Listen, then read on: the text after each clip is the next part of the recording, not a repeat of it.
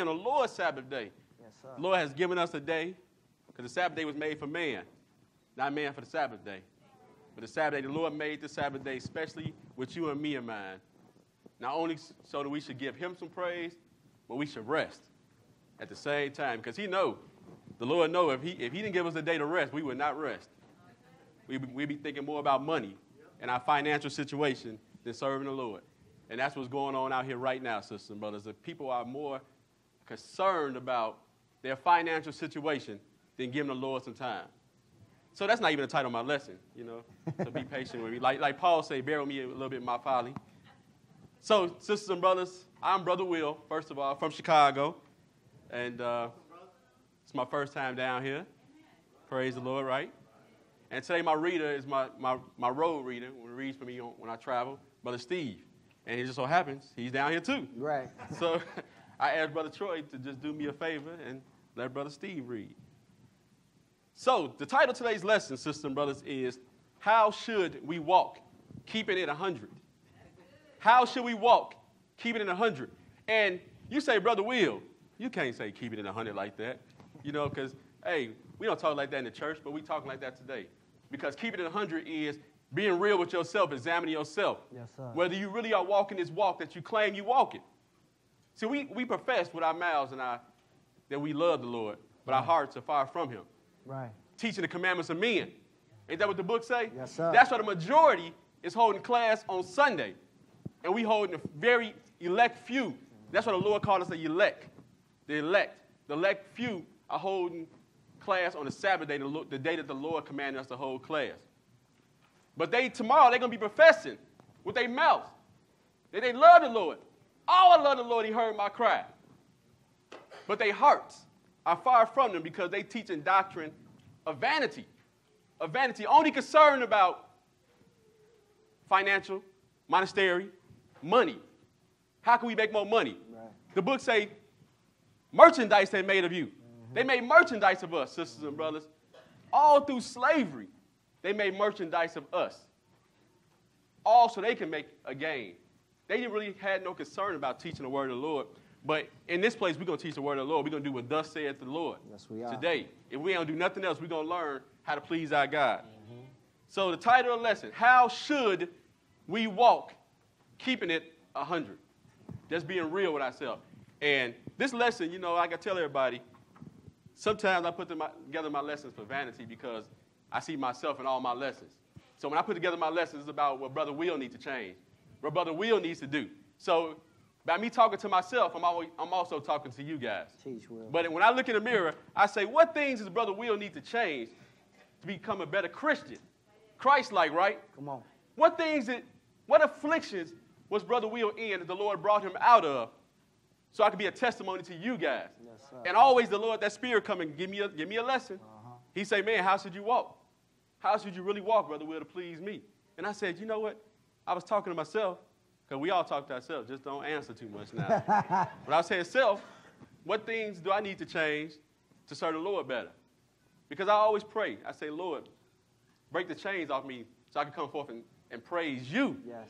Praise you. Yes. I just want to serve you, but you got to break these chains off me because we all are in bondage to sin, sisters and brothers. Yes, sir. But only the Lord can break those chains off of you. And if you pray with a whole heart, I'm telling you, you tell the Lord, really, break these chains off me because something's holding me down. I want to come forth and be a better servant to you.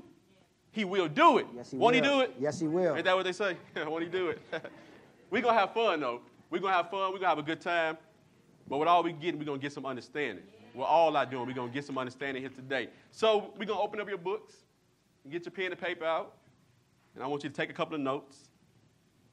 And you might even want to bring a mirror out your purse so you can really look at yourself. Teach, or look at your phone and say, just look at yourself, because when you get through with this, you're going to really have to examine yourself. And you're going to say, man, maybe I've been perpetrating this whole time. Mm-hmm. Maybe I've been faking a covenant that I'm with the Lord. Mm-hmm. Right? Maybe some of us here are fake to ourselves. But if you're going to be real to anybody, be real to yourself. Come on. Because you can be fake to brothers and sisters. Mm-hmm. You can be fake to your family, husband and wife, but you can't be fake to yourself.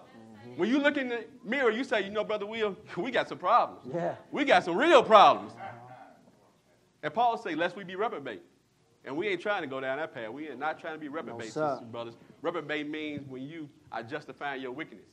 But at the same time you justifying your wickedness, you are departing from the truth. Professing themselves to be wise, they became fools. Yes, sir. And the Lord darkened their evil hearts. Because you trying to justify all the things you're doing and saying, you know what, Lord, I'm not really doing bad. But you are. But you try to justify it. You know, I could just maybe lay my hand on the sister. I don't got to go all the way with the sister. Just lay my hand on it. That's not adultery. Teach, Will. Trying to justify yourself, professing yourself to be wiser than your Creator. You became fools. And he said he darkened your evil hearts. It said because when they knew God, they glorified him not as God. Uh-huh. You see what I'm saying? Because these people, even on Sunday, they know God. He said because God has showed him himself. They know the law. They know the testimony. They know the book from Genesis. Let me tell you, I go to them Sunday churches and I be talking to them preachers. They can quote more scriptures than I can. I be looking, saying, I be hiding, looking like, Brother Will, is that in the book? Right. I had to go to Google. That is and right. I say, boy, they know that. That is right. But, with all the knowledge, the books say they are forever learning, but they can't come to the truth. Come on, Will. They forever learning. And I'm asking ourselves, we need to change so we don't be in the same situation they in. Yes. Because Lord will darken our hearts too. And next thing you know, you be departed from the truth. Because the book said in the last days, many shall depart. Yes, it does. Many shall walk away from this truth. And Paul said, once you have tasted the goodness of this truth and you have walked away, you cannot come back. Sweeter than honey. You cannot sit here, sisters and brothers, and learn this truth.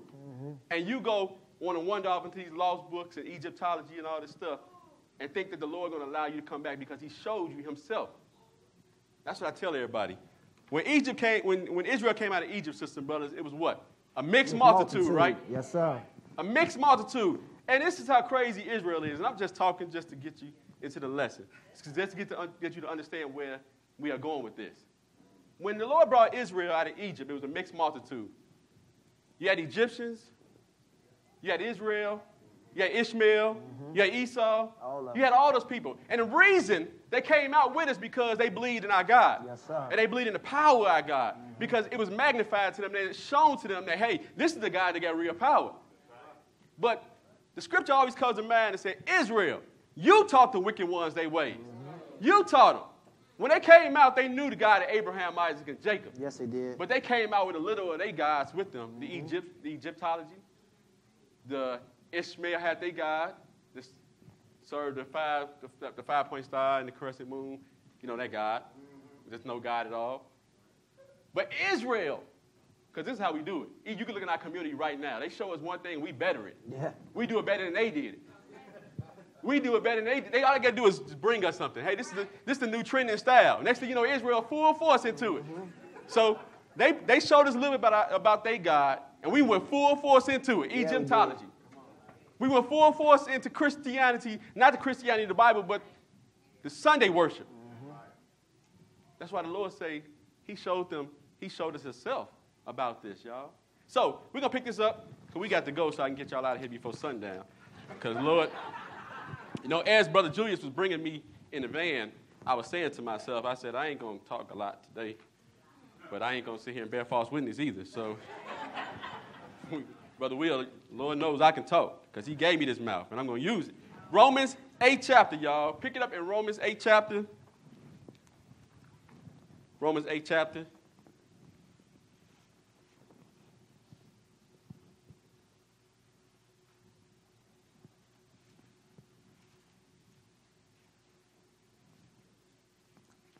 And we're going to pick it up at verse 1. Romans 8 chapter and verse 1. Now, if I talk to y'all and I ask y'all some questions, just yell it out. That's how I do. Just my style. If I say, is it like that? You say, yeah, right? Just a little style. I try to interact with you guys so y'all don't fall asleep, because y'all fall asleep and I got to start all over again. I'm just being real. Let us be real with each other. Let us reason. Romans 8 chapter, pick it up at verse 1. Go ahead, brother. There is therefore now no condemnation to them which are in Christ Jesus. So, when you're in Christ Jesus, there is no way you can be condemned. When you're really walking in Christ Jesus, that's where condemnation comes from, the root word condemn. No one can point their finger at you and say, this is a wicked brother, this brother is evil. Because there is no condemnation. And you cannot be condemned as long as you walk in Christ Jesus.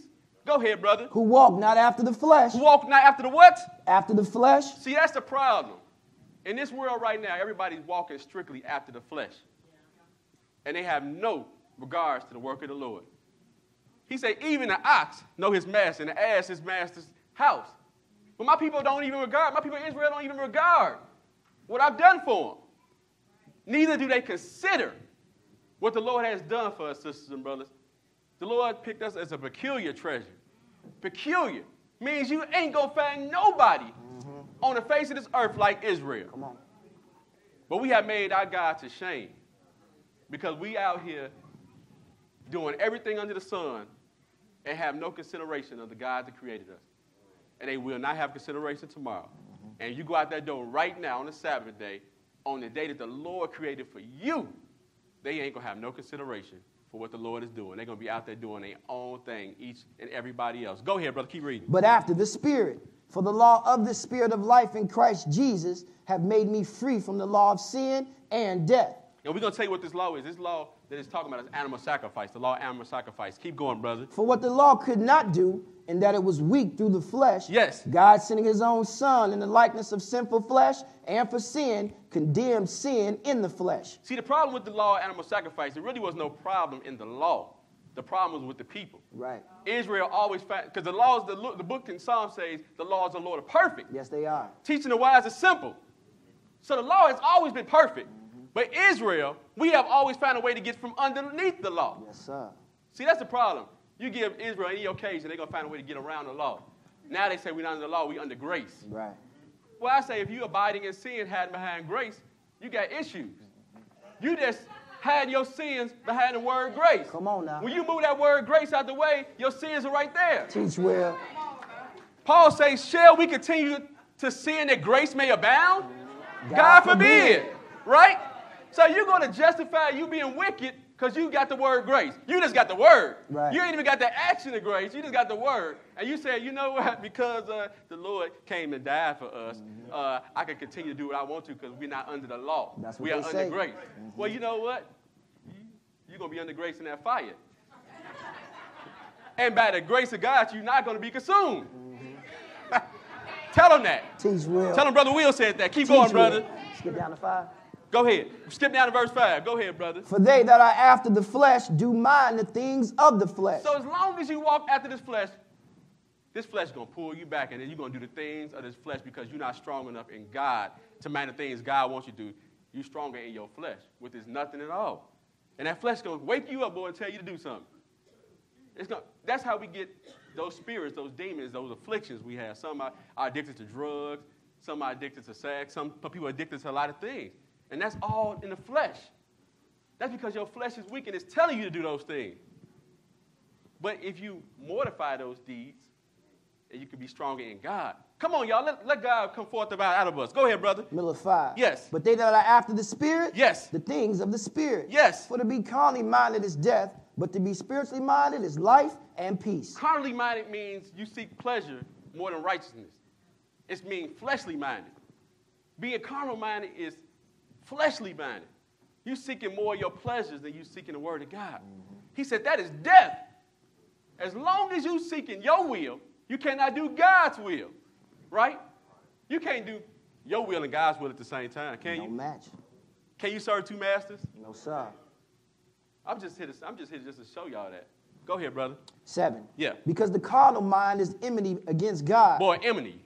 But that's a real word right there. And I want y'all to look that up. Enmity means against, to oppose, opposition. The carnal mind opposes God, everything God's about. And there's one person I know that opposes God. That was Satan the devil. Yes, he did. So maybe you are your father Satan the devil. He was a liar and a murderer from the beginning. He killed the whole creation. So if you're doing the deeds of the devil, you are of your father the devil. Because you are opposing God just like that little horn. That little horn that's going to come up opposes everything that's against God.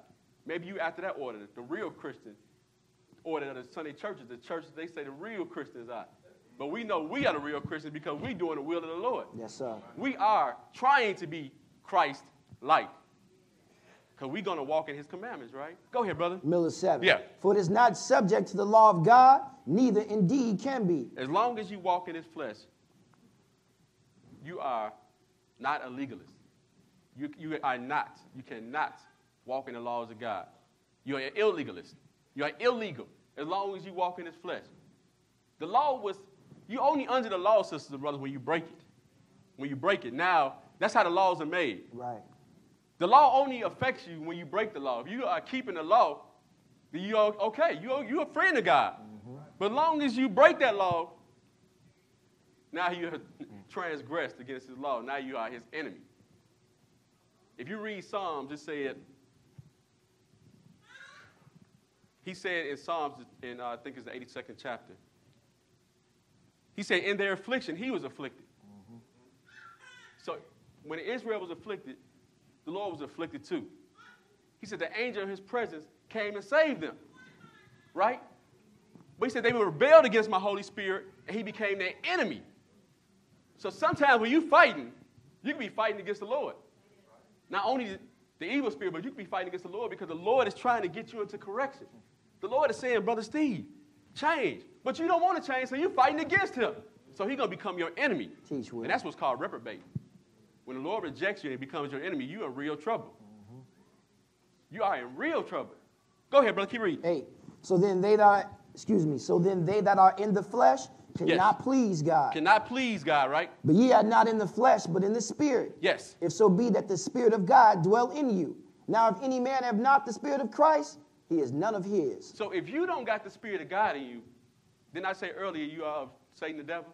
You are not none of his. The Lord is a spirit, and they that worship him must worship him in what? Spirit. In spirit and in truth, right? That's right. So that's the only way you can attach yourself to God is if you are in the spirit. As long as you're in this flesh, you are an enemy of God's. And when I say enemy, you are a real enemy. Because only an enemy would throw you in a fire. A real friend would not throw you in a fire. Only if you are opposing me. If I got problems with you, I'm going to destroy you. And that's what the fire is there to destroy you, but you're not going to be burned up. And that's what they feel. The average church, they just think that it's going to be only for a season. Because they knew it was going to be forever, ever. They would change, right? They would get themselves together right now, right? Yes, they would. They wouldn't be out there doing they will. They would say, you know what, let me consider what the will of the Lord is, because I don't want to be in it. I'm telling y'all right now, Brother Will does not want to be in that fire forever. I don't want to go in the fire, period. I don't even want to see the fire, lest I be consumed. Man, go ahead, brother. Keep reading. 10. Yes. And if Christ be in you, yes, the body is dead because of sin. Yes. But the spirit is life because of righteousness. Because of righteousness. Go ahead. But if the spirit of him that raised up Jesus from the dead, and who is that spirit? Who is that spirit that raised up Jesus from the dead? That's the Father, right? Yes, sir. The Father raised Jesus up from the dead. So you got to have the spirit of the Father. Isaiah 57 said the high and lofty one who inhabit eternity, whose name is holy. I dwell with him. Of a humble and contrite spirit. That's that spirit. That spirit of the Father is not puffed up. That spirit of the Father does not envy. He's not a liar. Can't be. He's not full of lasciviousness. Mm-hmm. He's not an adulterer. That's the spirit of the Father. Mm-hmm. He's not jealous. He does not have emulations. He has no hatred. He's all about love. Because I tell everybody, that got to be a powerful spirit on the Father. Because when Jesus was in the grave, he could have been only God. But Jesus said, suffer not your Holy One to see you in corruption. And he kept that promise he kept with Jesus. He raised him up out the grave. Yes, he did. He raised him up. He could have been said, hey, I just want to be God by myself. I don't want to raise him back up. But that's not how the Father operates. No, it's not. The Father stands on his word. And we got to stand on our word too, sisters and brothers. If we're going to join ourselves together with the Father, with the Spirit to raise the only begotten up from the grave. Go ahead, brother. Middle of 11. Yes, keep reading. From the dead dwell in you. He yes. that raised up Christ from the dead shall also quicken your mortal bodies yes. by his Spirit that dwelleth in you. Yes. Therefore, brethren, we are debtors, not to the flesh, to live after the flesh. Yes. For if ye live after the flesh, ye shall die. You shall do what? Die. But if ye through the Spirit do mortify the deeds of the body. Mortify means to kill. Every day, this old man got to die. You got to kill it. Now, I ain't talking about physically. I don't want none of y'all to be calling me. I don't want no police stations to be calling me, no hospitals calling me saying you tried to commit suicide because Brother Will said mortify yourself. Right. So let's get that straight. But you got to mortify your spiritual self. Mm-hmm. And you got to cut out You got to go in there with a knife and you got to chisel out all that wickedness. Yes, sir. And you got to cut it out. Just like the book says, if your arm offends you, cut it off. If you can't stop stealing, it's better to lose an arm than your whole body. Yes, it is. Because let me tell you something. The book says we are all one body of Christ, right? But let me show you one thing. Just like your body, when your body gets gangrene and something is destroying part of the body, you got to cut that part off. The Lord is going to cut people out to save the body. Yes, he will. Everybody's not going to make it. He's going to cut off parts just to save the whole body. And that's what you have to do with yourself. You got to mortify the deeds of the flesh. Go ahead. Ye shall live. Yes, you shall live. Let's go to Galatians, the 5th chapter. Galatians, the 5th chapter.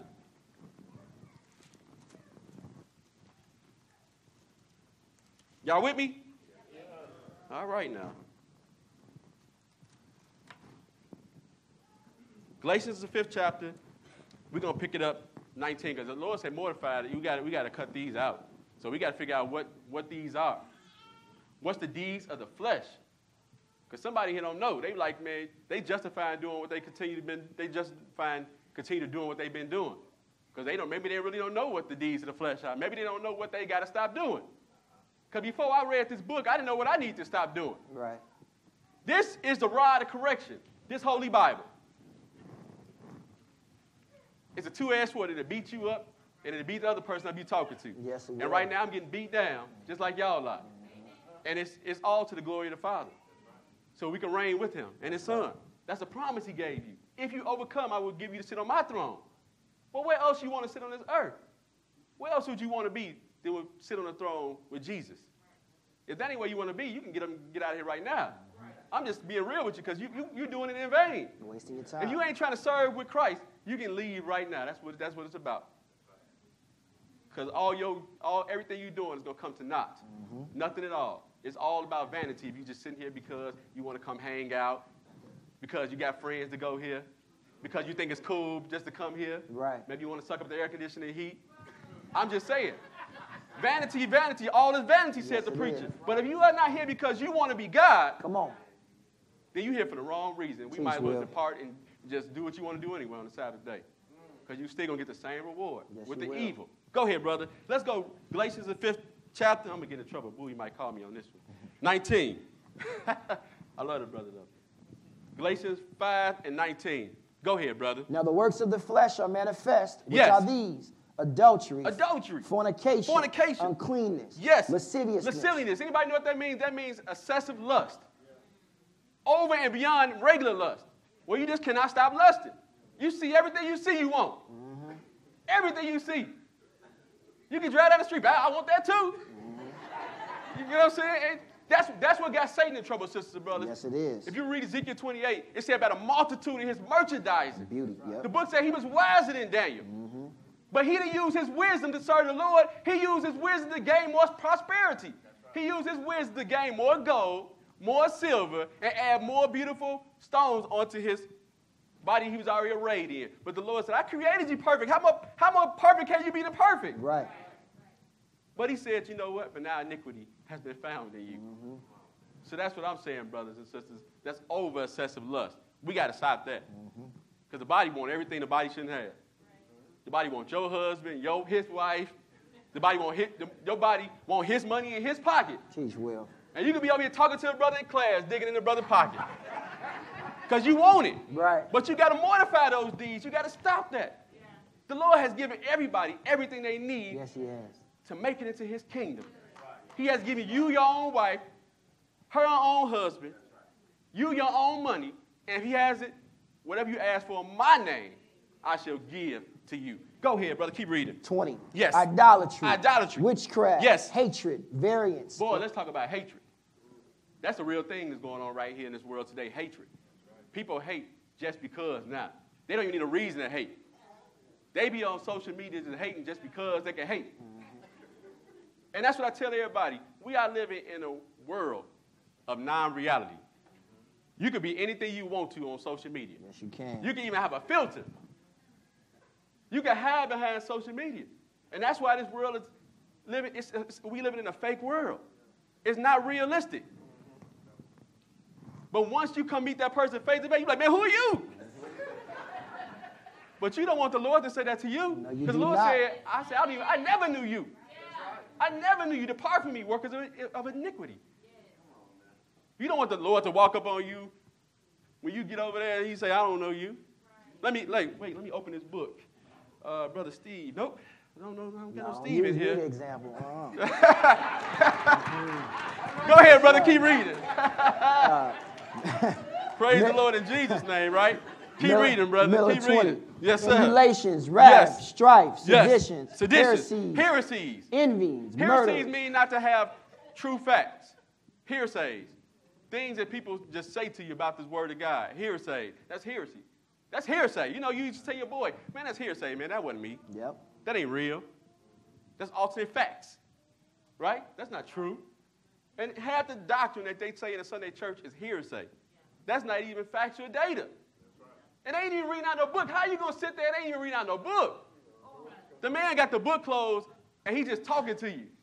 You know, I would be peeping and be like, man, what's that man reading out of?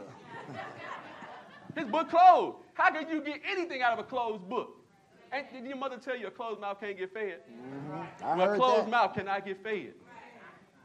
Open up your understanding, sister, brother. Let's go keep reading. 21. Yep. Envyings, Yep. murders, Yep. drunkenness. Drunkenness. Let's talk about drunkenness. Because we got some people that need to be talking about drunkenness. That's over excessive drinking. Drunkenness.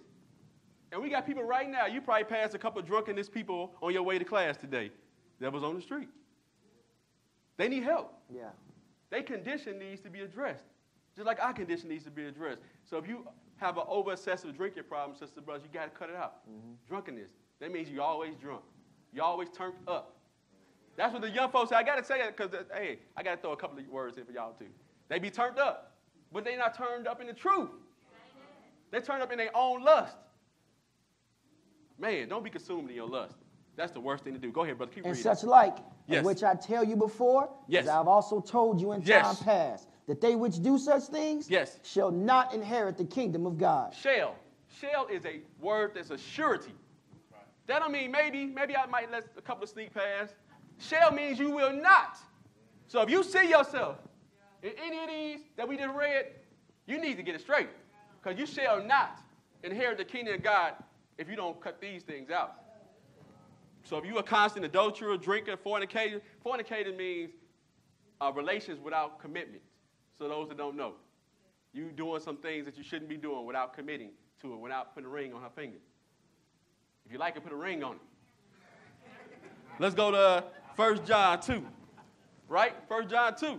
I say stuff, Brother Will say stuff I can reach everybody. Because someone in there need to hear that. If you like it, put a ring on it. If you like the sister, marry the sister. If you like the brother, tell him to marry you. Bottom line, huh? Don't be the free cow.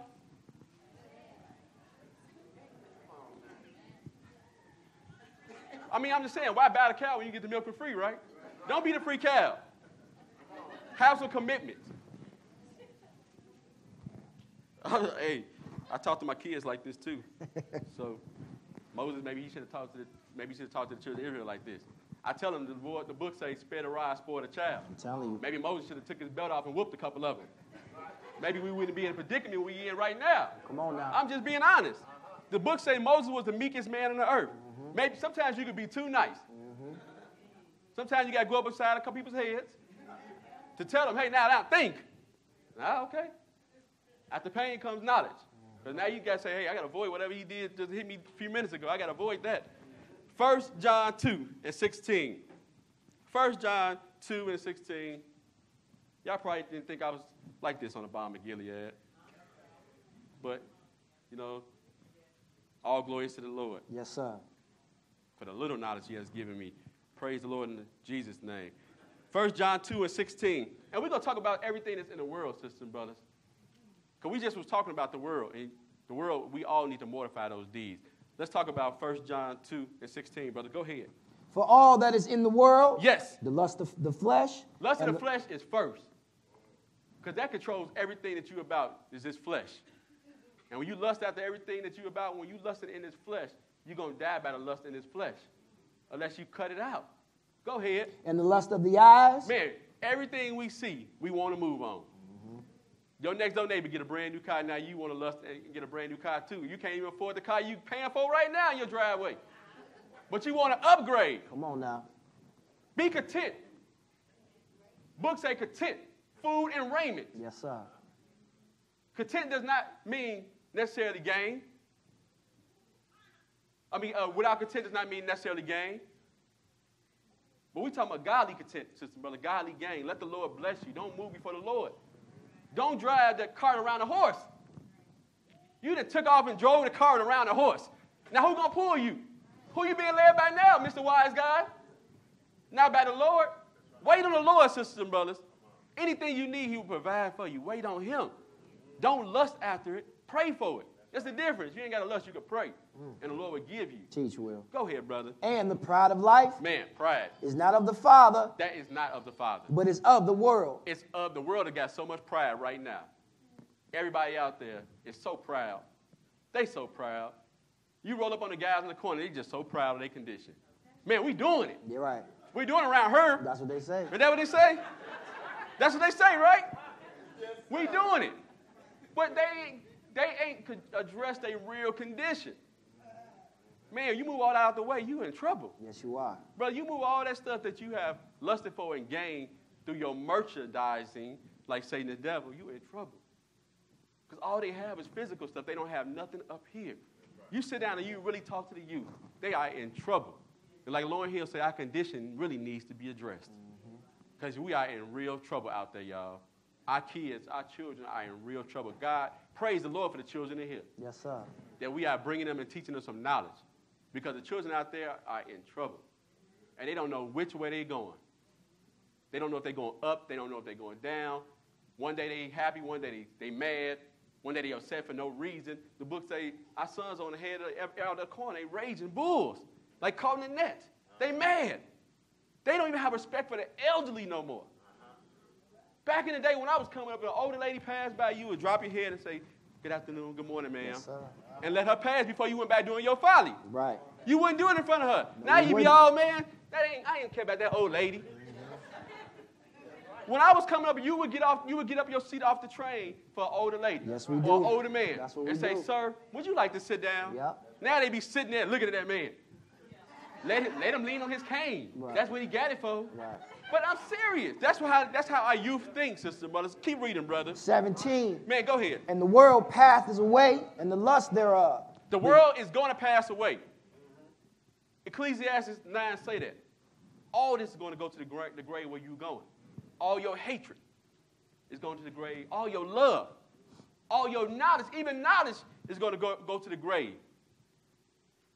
But your charity is always going to be there. Because your charity is your works. When the Lord raised you back up, he's going to open up that book, and it's going to talk about your works, not about your talk. The walkers in the world, the only one the Father will forgive. Only the walkers in the word.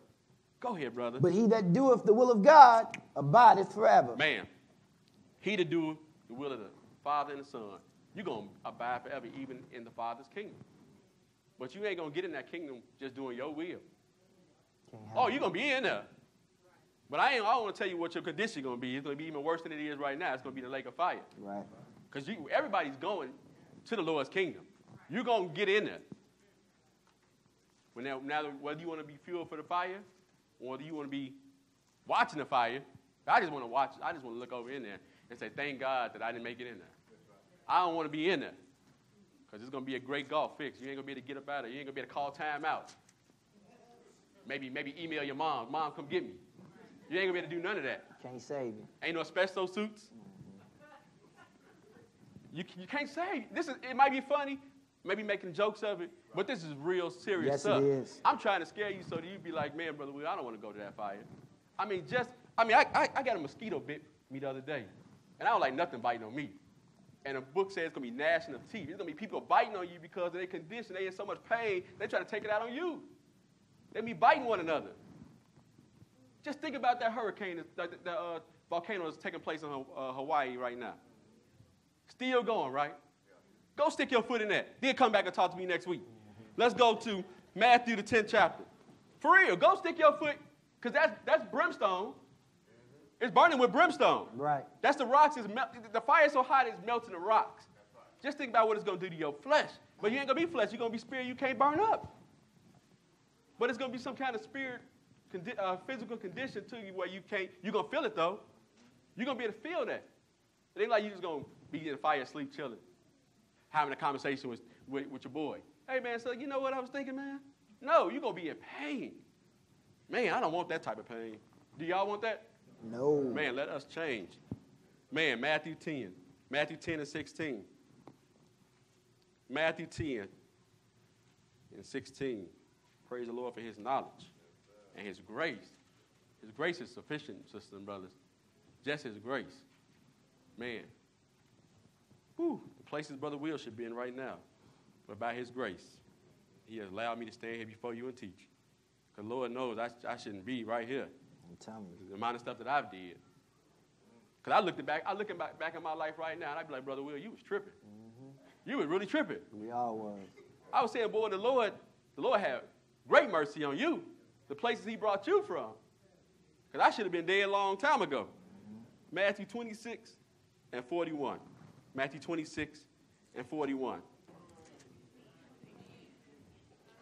Now y'all teaching my lesson. Matthew 10 and 16.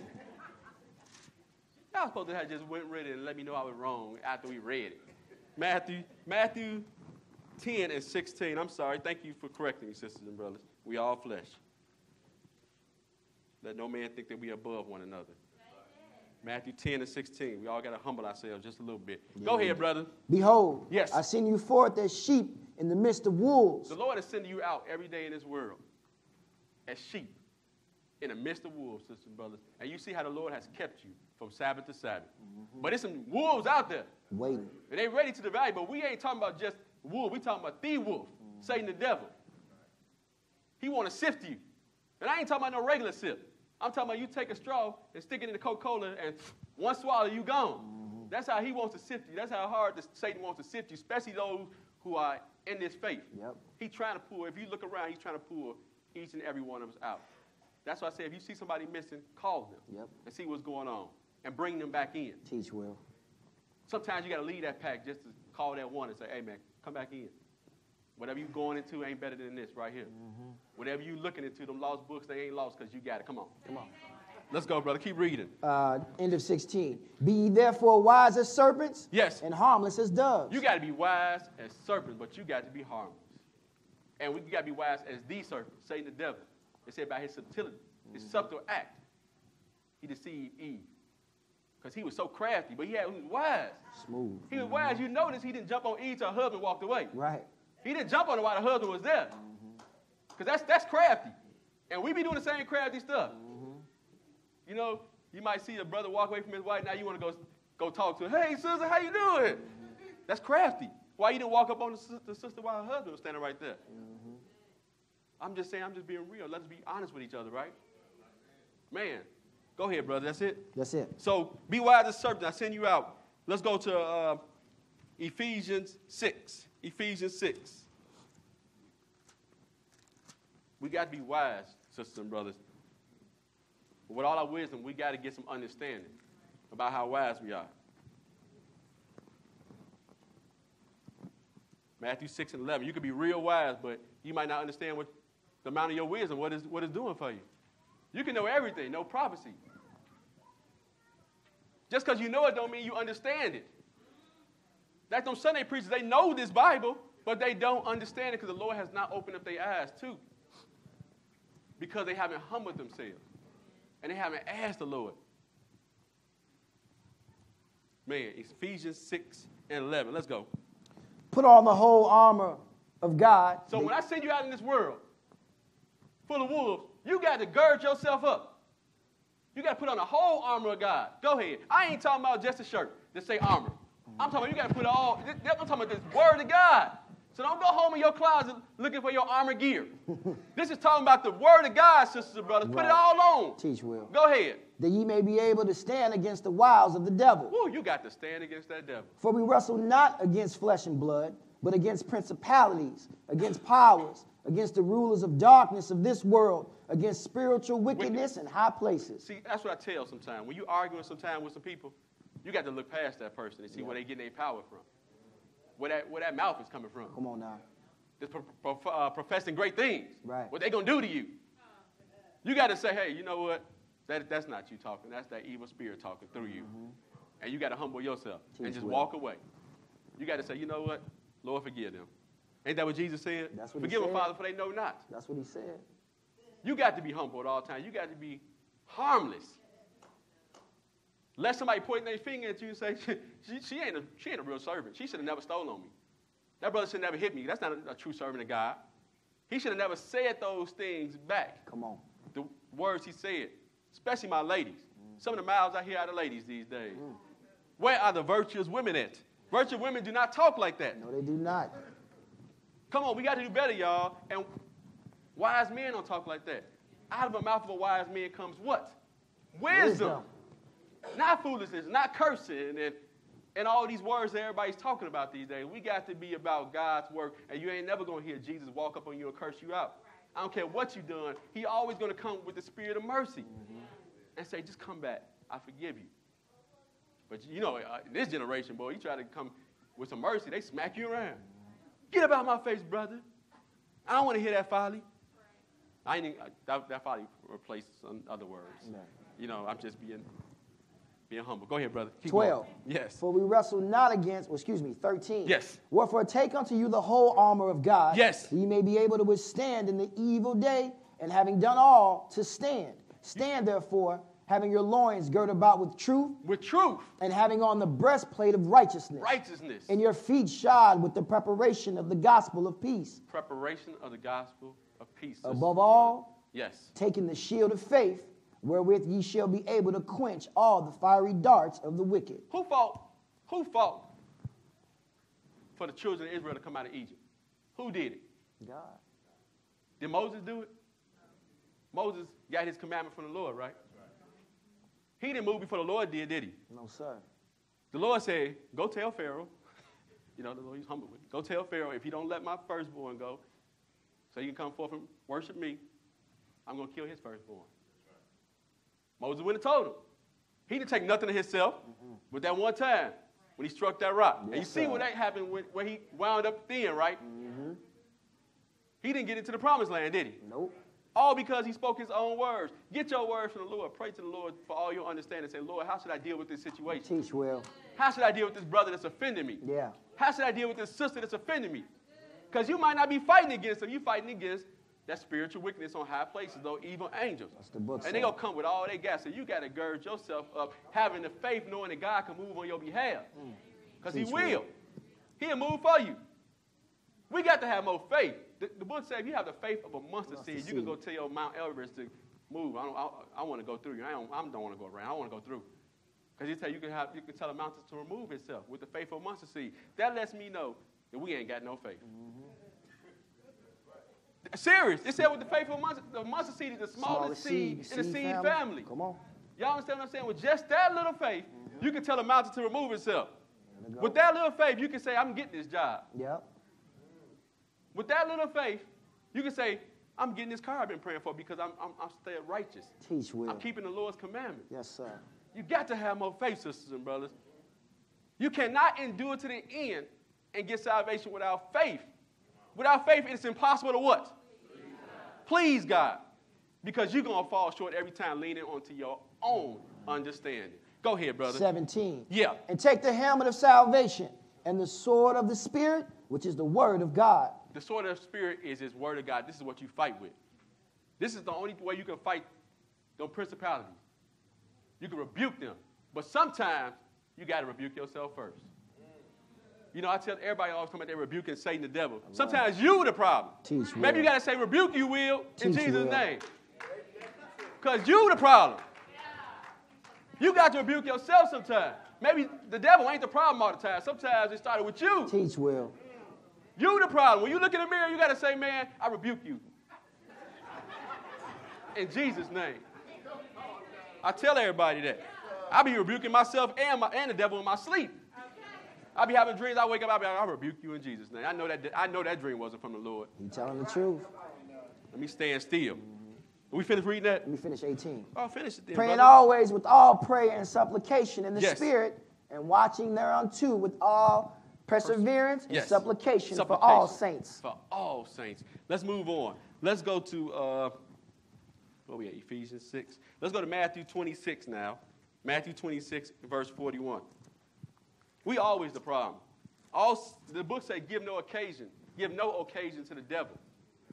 See, the problem is, the only way the devil can move on you if you give him occasion. All you got to do is take that first step, bow. Next thing you know, he's pushing you. All right, let's move. Let's go this way. This is what you want to do? We can do it. But you took that first step first. It all started with your thoughts. Man, Matthew 26:41, brother. We got to move. We got to move kind of swift. I talk too much.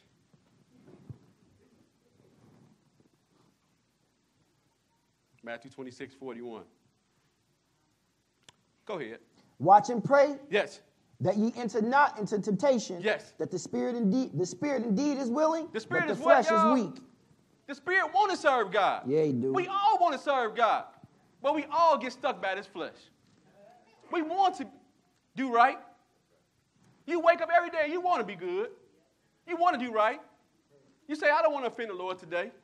But sometime during the day, this flesh kicked in. Mm-hmm. And it wants something. Yep. It wants something that you don't supposed to have. Come on. Then you have offended the Lord because of your want. We want to serve God, but the flesh, the spirit is willing.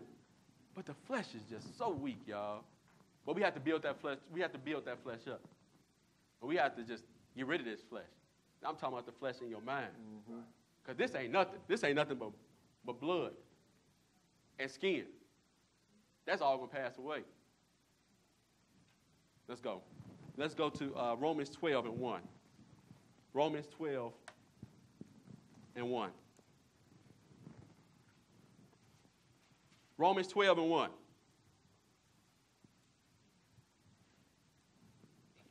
Romans 12:1. Read when you get there, brother. I beseech you, therefore, brethren, yes, by the mercies of God, yes, that you present your bodies a living sacrifice, holy, acceptable unto God, which is your reasonable service. Reasonable means that's not too much to ask. That's just reasonable. That you present your bodies as a living sacrifice, holy and acceptable. Do you know, sisters and brothers, with the way the feasts are in order? The Lord said he passed over your sins. I took a blind eye to your sins. But when I bring you up out of here, don't bring them sins with you. Leave them sins behind. Then as you move further down the line, you got the Day of Atonement. Now you have to atone for your own sins. And if you don't atone for your sins, I cannot present you to the Father on the 8th day, holy and acceptable, as a living sacrifice. Can't happen. That's how you have to make yourself a living sacrifice, holy and acceptable, because now you have atoned for your sins, and now you are clean. That's why the book says, whosoever does not come up to atone for his sins shall be cut off from his people. I cannot tell the Father to accept this brother if he ain't clean on the 8th day. But that's why the feast is in order like that. It's telling you right now. I overlooked your sins. Don't bring them sins out with you. Clean yourself up. I'm going to gather you all together. Then you got to atone for your sins once we've been gathered together. We got to come and say, Lord, we're sorry. Forgive us. Then on the 8th day, when the Father's kingdom comes down, Jesus can say, we are all in all. I am in you, and you are in me, and we are all one. All in all. All in all. Then he can surrender himself to the Father, submit himself, and say, Father, these have kept your charge. That's right. Now present them as a living sacrifice, holy and acceptable. And the Father can accept you. But if you don't atone for your sins, he's not going to accept you. Go ahead, brother. Keep reading. Verse 2. Yes. And be not conformed to this world. Yes. But be ye transformed by the renewing of your mind. Renewing your mind means changing your mind daily. You got to change that mind. But don't be conformed to the ways of the world. You cannot be doing the same thing that those people are out there doing in the world. You cannot be turned up today and righteous on Saturday. You cannot be going to the strip club tonight, just coming from church today. You cannot do the same thing that the world does. It said don't be conformed to the ways of the world. Right. But change, renewing. So when your boys or your girls call you tonight, say, you know what, I can't go there. I got to do better. I got to do better myself. I have to change. Because the book says, don't let the Lord catch you in your folly. Don't let him catch you somewhere you're not supposed to be at, sister. But that'd be the worst thing ever. Not only would it be shameful for you, but then you're in the midst of your sin. Don't let the Lord catch you out there doing something you don't supposed to be doing. Because when he kill you in the midst of your folly, not only are we going to mock you, because we know you don't supposed to be there, but then it leaves no room for repentance. No room to repent, to change. Because he will do it. Man, go ahead, brother. Keep reading. 2. Yes. That ye may prove what is that good and acceptable and perfect will of God. So you got to change so you can prove that which is good, acceptable to the Lord. What the Lord wants you to do. It ain't about self. It's about what the Lord wants you to do. Like Brother Noah would say, you always got to get rid of old self. Get old self out the way. Yeah, you do. You got to get old self out the way. Because old self is trying to kill you daily. It wake you up in the middle of the night to try to kill you. Hey, man, let's get up and do this. Right. And you be on it. Mm-hmm. Seriously. That's how old self is. Sometimes self-hate is the most hate you can have. Because sometimes you can just hate yourself so much you want to destroy yourself. But the Lord is trying to keep you. And you fighting against him. Man, let's move on. Let's go to 1 John 2 and 15. 1 John 2 and 15. We're going to get through this lesson. So I got to just stop talking so much. 1 John 2 and 15.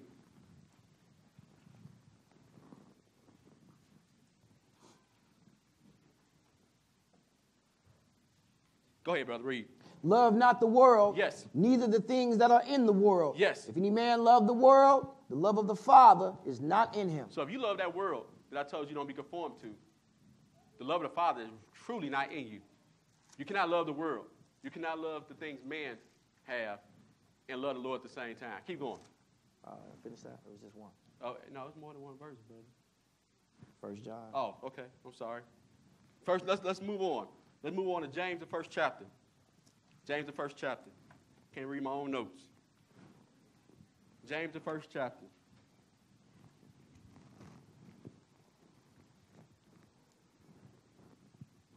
James, the first chapter. Let's pick it up at verse 13. James 1 and 13. Go ahead when you get there, brother. Let no man say when he is tempted, yes, I am tempted of God. I don't want nobody ever to say, God sent me that woman. Mm-hmm. That woman from the Lord. And you married already. Oh, is that right? God sent a married man another woman. Teach, Will. Or God sent a married woman another man. Don't work that way. God sent you that car that you stole. Mm-hmm. You stole the car, but you said, oh, it's a blessing from the Lord. I found this $100 in the back of the church. The Lord gave it to me. No, it was not your $100. If anything, put it in the tithe booth and give it back to the Lord where you found it at. Mm-hmm. Don't ever say that the Lord is tempting you, is causing you to do the things that you're doing. Let's show you what's tempting you. Go ahead. For God cannot be tempted with evil. God cannot be tempted with evil. Neither tempteth he any man. Neither is he going to tempt you with any evil. God is not the tempter. The tempter is Satan the devil. But God allows him to tempt you to try your faith. Go ahead. But every man is tempted when he is drawn away from his own lust. And what? And enticed. When you are drawn away by your own wants and enticed, that's when you leave yourself susceptible to be tempted. That's when temptation come upon you. When you want something and know you're not supposed to have it, temptation going to come upon you swift. And by the time it's on you, it's going to destroy you. And you're going to be in the midst of your folly. And by the time you get it in your mind, what have I done? It might be too late sometimes. Right. Because sometimes you could be deep, brother, laid deep into some garbage. Some real garbage, because everything that's not of God is garbage. That's evil. It's only two forces out here. Good and evil. That's it. Either you're of the Lord or you're of Satan the devil. Mm-hmm. It ain't no in between. No, sir. You cannot walk on top of the fence like this. Either you're going to get on this side of the fence or you're going to get on that side of the fence. Either you're going to serve the Lord, because all those who don't serve the Lord's going to destroy. He's going to kick you off that gate. I'm just telling you. We're going to show you this in the lesson. But did you finish it? Go ahead. 15. Yes. Then when lust have conceived, yes, it bringeth forth sin. It bring forth what? Sin. Go ahead. And sin, when it is finished, what? Bringeth forth death. Whenever you sin something has to die. Whenever you sin, death is conceived. So when you look in people's houses, and sometimes their house catch on fire, everybody get burnt up, then it might be from the Lord, because sin was conceived somewhere in there. nothing happens by chance, sisters and brothers. Everything happens by the will of God. Yes, sir. And sometimes it goes from generation down. It can roll down 4 generations and hit your great-great-great-grandkids and affect them what you did last week. That's why I tell you, sin is selfish. Sin is very selfish. All it's thinking about is self. It don't think about how you the head of the house and what you're doing is now about to affect your whole house. And we're going to show you how selfish sin is. We finished that? 16. 16. Do not err, my beloved brethren. Don't err. So when you sin, it brings forth death, right? Let's go see this. Let's go see someone who was drawn away by their own lust, and it brought forth death. Let's go to 2 Samuel 13. Let's read the story about Amnon, David's son, who had a sister, Tamar. But we're going to show you this. Now, we all know that this happened to Amnon, Absalom, and the rest of David's sons because of what David did. Because David sinned against the Lord. And David said, the Lord told David he's going to drop an axe down in his household. And you're going to have killing. Absalom slept with all of David's concubines on the rooftop. All because David was drawn away by his lust too. But I'm telling you, fathers, raise your children. Because you're an example to your children. If they see a lot of lust in you, they're going to be lascivious too when they grow up. But they're going to want stuff that they shouldn't have. And now this rubbed off on Amnon. Let's go see what happened to Amnon. Let's go to 2 Samuel 13. 2 Samuel 13. Let's pick it up in 1. Let's read a little bit. 2 Samuel 13 and 1. Go ahead, brother. And it came to pass after this, yes, Absalom, the son of David, had a fair sister. He had a fair sister. She was nice to look at. Whose name was Tamar. Whose name was Tamar. Go ahead. Amnon, the son of David, loved her. He loved his own sister, right? It said love. I want you to notate that word love because that love is going to turn into something else. It's not going to be love no more. Go ahead. And Amnon was so vexed that he fell sick for his sister Tamar. But love is a crazy thing. You could be in so love, so lust, that you fall sick for somebody. That you got to have that which you don't supposed to have. You could be in so much love. And you ever heard the term love sick? Mm-hmm. Somebody be so in love with somebody, they become sick. They don't want to eat. They don't want to sleep. Oh, I got to talk to her. I got to call them. I got to call them. And they become sick of it. And when that person don't want you, then you got to move yourself a force against them. Let's see what he did. Let's go. For she was a virgin, and Amnon thought it hard for Remember him. that. She was a virgin.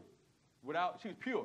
Go ahead. And Amnon thought it hard for him to do anything to her. Yes. But Amnon had a friend yes, whose name was Jonadab. Boy, see, we all got that one friend. They encourage us to do wrong. You got to get rid of that friend.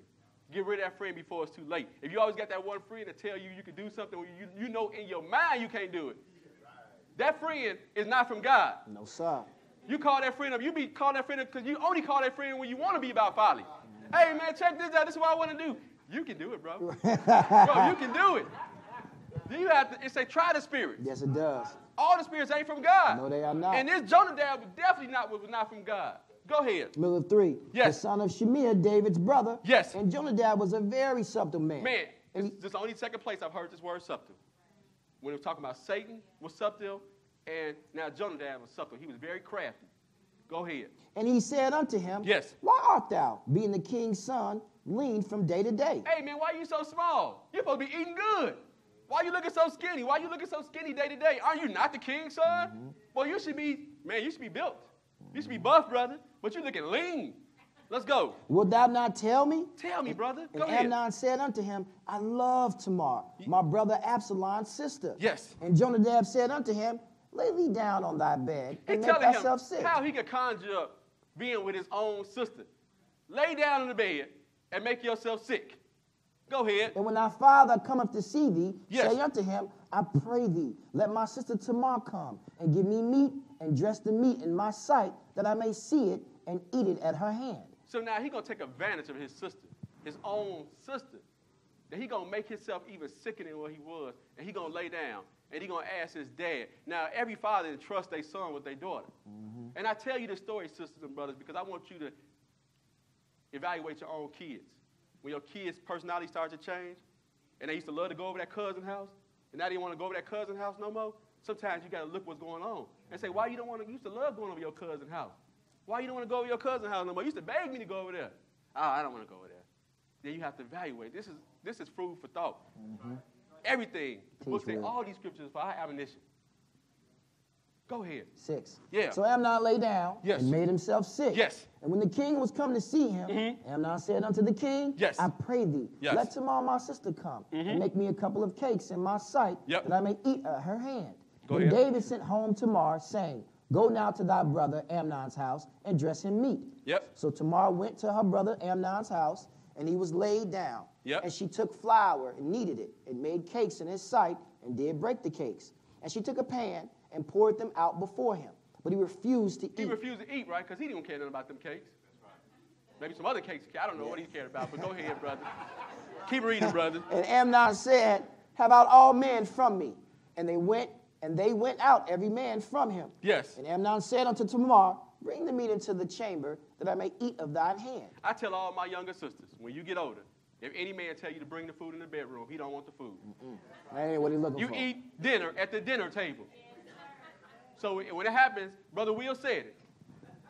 If a man tell you the only way he going to eat if you bring the food in his bedroom, then you say, you know what? You don't want the food. I'm not for that. I tell my younger sisters that. Got to. This is knowledge. Go ahead. Middle of So you 10. don't put yourself in this situation that's going to take place. Go ahead. And Tamar took the cakes which she had made, Yes. and brought them into the chamber to Amnon her brother. Yep. And when she had brought them unto him to eat, he took hold of her, He grabbed her. and said unto her, Yes. Come lie with me, my sister. Come And lay she- with me. Go ahead. And she answered him, Nay, my brother, do not force me. Don't force this thing on me. Go For ahead. no such thing ought to be done in Israel. See, it shouldn't be done in Israel. First of all, you couldn't marry your sister. But second of all, if you did, you had to get approval from the father. If he refused to give you his daughter, you had to work for her. If he refused to work for her, you had to buy her. That's how the custom was in Israel. You had to pay for your wife if he refused. So the thing about it is, now he's going to make the situation even worse because his sister was a virgin, and now you're going to force her to do something that she don't supposed to do. Go ahead. Into So 12. sin adds on sin. Go ahead. Do not thou this folly, and I, whither Yes. shall I cause my shame to go? You're going to cause my shame to go because once you take my virginity, ain't no man in Israel going to want me. And the book says, I think it's Exodus, he says, do not cause thy daughters of Zion to prostitute themselves. Don't turn them into whores. Because now you got to turn your own flesh and blood, your own sister into a whore by doing this. Because she's supposed to get married. That's the tradition. But now because you have took you took her virginity, now she can't. Because I don't want her. Right? Go ahead. Top of 13. Go ahead, brother. And as for thee, thou shalt be as one of the fools in Israel. Now therefore I pray thee, Yes. speak unto the king, for he will not withhold me from thee. Ask my dad. He'll give me to you. Go ahead. Howbeit, he would not hearken unto He her will not voice, hearken to her voice. but being stronger than she, Yes. forced her and Yes. lay with her. Yes. Then Amnon hated her exceedingly. Now, you see how that word in the beginning, how he was so sick, he loved her, turns to hate? Because anything you take from someone who's not willing to give to you, you can hate them. You see how it goes? Because you want everybody to surrender willfully to you. And when they don't, then you start having hatred towards them. Even if you ask somebody for something, you want them to give it to you. But when they say no, now you hate them. Man, I'm going to take it from him, brother. I take his money. You see these young guys on the street right now. They ask you for $1. You say, I don't got it, brother. Next thing you know, they're around the corner about to rob you. I just take it from this brother. Then they have a hatred for you when they come up on you because you wouldn't willfully give. And this is what the book say. He began to hate his sister. With how much hate, brother? Keep reading. Top of 15. Yes. So that the hatred wherewith he hated her Yes. was greater than the love wherewith he had loved her. He hated her more than he loved her in the beginning. And Amnon said unto her, Yes. Arise, be gone. He kicked her about the. How you gonna kick your own sister about like some regular sister off the street? He said, rise, be gone. Like she was just some random person that he didn't even know. That's evil. Go ahead, brother. Keep reading. Let me skip to 20. But you remember how it says, sin, lust bring forth sin, and when sin is conceived, bring forth death. Now we're going to show you what happened to Amnon. We skipping To 20. to 20, brother. Go ahead. And Absalom, her brother, said unto her, So you got Absalom, which is Amnon's brother. He's talking to her now because every brother know their sister. Every brother know their sister. You know, all you big brothers in here, you know when something's going wrong with your little sister. Yeah, we do. And sometimes you got to approach them and talk to them and find out. Don't be like, oh, I'm too scared to go talk to my sister. You have to. That's your duty as a brother. Even brothers in here, brothers in Christ, When you see something offending your sister or brother, you got to go and approach them with the spirit of meekness. Teach me. And say, talk to me, because sometimes people just need somebody to talk to. Go ahead. But they don't want you to convict them. They just want to hear what you got to say. Sir. They just want you to listen. That's why the book said, if you see your brother overtaken with a fault, you with your spirit to restore such in the spirit of meekness, lest you be tempted. And how do you be tempted? It say, when a man think himself to be something which he is nothing, you deceive yourself. When you think you better than that sister or brother, Satan will come in and tell you, you ain't got to talk to them. You better than them. But that spirit of meekness says, brother, did something offend you? What's going on? Why you not in class? Come back. Right. Did something offend you? But in the spirit of meekness.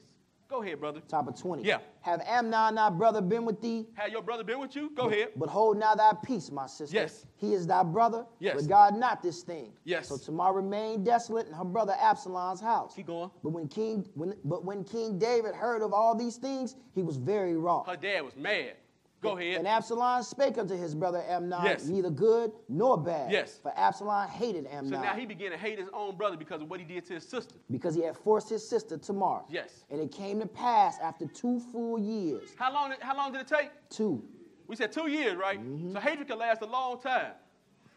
Go ahead. That Absalom had sheep shearers in Baal Hazor, Yes. which is beside Ephraim. Yes. And Absalom invited all the king's sons. Yep. And Absalom came to the king and said, Behold now, thy servant have sheep shearers. Let the king, I beseech thee, and his servants go with thy servant. Yes. And the king said unto Absalom, Nay, my son, Yes. let us not all now go. Because he knew, don't send Amnon with these guys because they're going to kill him.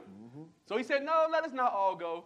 Don't all y'all go. Y'all can go, but don't take Amnon with you. Go ahead. Lest we be chargeable unto thee. Yes. And he pressed him. Yes. Howbeit he would not go, but blessed him. Then said Absalom, If not, I pray thee, let my brother Amnon go with us. And the king said unto him, Why should he go with Why thee? should he go? Why y'all want to take him now? Don't you hate your brother? He had something on his mind. Let's go. 27. 27. But Absalom pressed him. Yes. That he let Amnon and all the king's sons go with him. Yes. Now Absalom had commanded his servants, saying, Mark ye now when Amnon's heart is merry with wine. When he get drunk, And when I say unto you, Yep. Smite Amnon, Kill him. Then kill him. Fear not, have not I commanded you? Be courageous, Be courageous. and be valiant. be valiant men. When you see Amnon get drunk, kill him. Because it said, when lust is conceived, it brings forth sin, and sin brings forth death. Because he lusted so much after his sister, he sinned, and the Lord had him killed by hand his own brother, Absalom. I'm telling you, sister brothers, don't do it. Don't do it. And you never know when the vengeance of the Lord will come upon you. This was 2 years later. He forgot all about it. He forgot what he did. Next thing you know, they smite him. Go ahead, brother. Let's skip down to verse 20. Go 29. Go ahead. And the servants of Absalom did unto Amnon Yes. as Absalom had commanded. Yes. Then all the king's sons arose, and every man gat him upon his mule and fled. Go ahead. Verse 32. And Jonadab, the son of Shemiah, David's brother, answered and said, Yes. Let not my lord suppose that they have slain all the young men, the king's son. Now, they didn't kill all the young men. They didn't kill all your sons. Go ahead. For Amnon only is dead. But only is Amnon dead. So you know this came from the Lord, sisters and brothers. For by the appointment of Absalom, this have been determined from the day that he forced his sister Tamar. So because the day he did that act, it was appointed for him to die by his own brother. His own brother already had in his mind, I'm going to kill my brother for what he did to his sister. So I tell you, sisters and brothers, pay close attention to your kids. This is for our admonition. When your kids' behavior starts to change, investigate what's going on. Got to. Why you don't like to hang out with your brother no more? Your stepbrother. Why you don't like to hang out with your sister no more? What's going on? How y'all become so far apart? And y'all was so close when y'all was coming up as cousins. Because maybe their cousin, sister, or brother offended them. And you had the power to fix the situation. David could have fixed it, but you don't see nowhere in here where David tried to fix the situation. He should have did something to Absalom, to his own son. Threw him in jail. I say he should throw him in jail or something. But we know it came from the Lord. It came from the Lord. And he was so hurt because he knew that act came from the Lord because of what he did. And so sometimes, fathers, because of what we do, when we see our kids misbehaving, because we know we done so wrong, we know it's the Lord paying us back, and we have mercy on our kids. We be like, you know what? It's because of me, Father. I know it is. So if we do right from the beginning, we can raise our children the way they're supposed to be raised. If we are right. Let's move on. Let's go to Romans 16. Y'all getting something out of this? Romans 16. 16 Let us 6. do, Romans 6, I'm sorry. Let us do better. Let us do better. Even as servants of God in here, sisters and brothers, let us do better toward our sister and brother. Let us really love our sister and brother. Because we talk about a lot of things that are not salvation issues. We do a lot of lessons that are not salvation issues. It's great to know that you are Israel. It's great to know the coming of the Lord. But even if you didn't know you was Israel, you could probably gain salvation as long as you keep the commandments, right? But above all things, put on charity. Charity is the greatest thing you can have. Above everything. Because charity and forgiveness is a salvation issue. The book says if you don't forgive your sister or brother, the Heavenly Father cannot forgive you. So if you're holding anger in your heart right now for your sister and brother, the Lord is waiting for you to forgive them to forgive you. So he's sitting like, hey, as soon as she forgive his brother, I forgive him. So you going before the Lord with all these tears, and you asking for forgiveness and everything going wrong in your life, but you ain't forgave your sister or brother. He's waiting patiently for you to forgive if you have an ought. Forgive us our debts as we forgive our debtors. Let's keep going. Romans 6 and 17. That's a salvation issue, sisters and brothers. Romans 6 and 17. Go ahead. But God be thanked that ye were the servants of sin. Yes. But ye have obeyed from the heart that form of doctrine which was delivered you. Yes. Being then made free from sin, ye became the servants of righteousness. So now that you have freed yourself from sin, sisters and brothers, now you can come forth and be the servants of righteousness. But you have to mortify all those deeds. You got to be free from sin. You cannot serve sin and righteous. You cannot be righteous and serve sin. It just don't work like that. It doesn't work like that. Go ahead. 19. I speak after the manner of men because of the infirmity of your flesh. Yes. For as ye have yielded your members servants to uncleanness and to iniquity unto iniquity, even so now yield your members servants to righteousness unto holiness. Yield your members servants to righteousness and holiness. As much as we've done out there in the world, let's use more might to yield ourselves, our bodies, to righteousness. Because we did evil with all our might. Let us serve the Lord with all our might, sisters and brothers. We can do that, right? As much power as we put into doing bad, let's put more power into serving the Lord. Teach, Will. Go ahead. 20. For when ye were the servants of sin, ye were free from righteousness. You was free from righteousness as long as you were serving sin. The law, you was not a victim. You was not a victim of the law. The law had no power over you because you was serving sin. Because the law only changes you. That's what the law does. It changes you. Then it has power over you because it's telling you what it wants you to do. As long as you serve sin, you ain't subject to nobody. You ain't got to answer to nobody. That's what them guys in the street think. They don't got to answer to nobody because they serve in sin. When they change and convert, now they feel like they got somebody to answer to. Now I got to answer to God. Right. Now God going to tell me I can't go out there and do what I want to do. I can't be a killer no more. I can't steal no more. I can't just sleep around with any sister I want to no more or any brother I want to. And that's the reason so many people don't want to change. Because they don't want to be subject to any type of laws. Israel hate laws. Go ahead. 21. Yep. What fruit had ye then in those things whereof ye are now ashamed? Yep. For the end of those things is death. The end of sin is what, sisters and brothers? Death, right? Then it said you be carnally minded. It's enmity. Yep. And it's death. Sin is death. Go ahead. But now being made free from sin, Yep. and become servants of God, servants to God, yes. ye have your fruit unto holiness, and the end everlasting life. Everlasting life is the end of righteousness. Go ahead. For the wages of sin is death. The wages of sin is what? Death. It's death. Go ahead. But the gift of God yes. is eternal life the through gift Jesus of God Christ our Lord. Eternal life through Christ Jesus, sisters and brothers. Is that it? We finished that? Yes, sir. Man, let's move on. Let's go to Colossians 3. Colossians 3. Got to keep it moving. Colossians 3. The wages of sin is death. And I know we don't want to die. I know we don't want to die.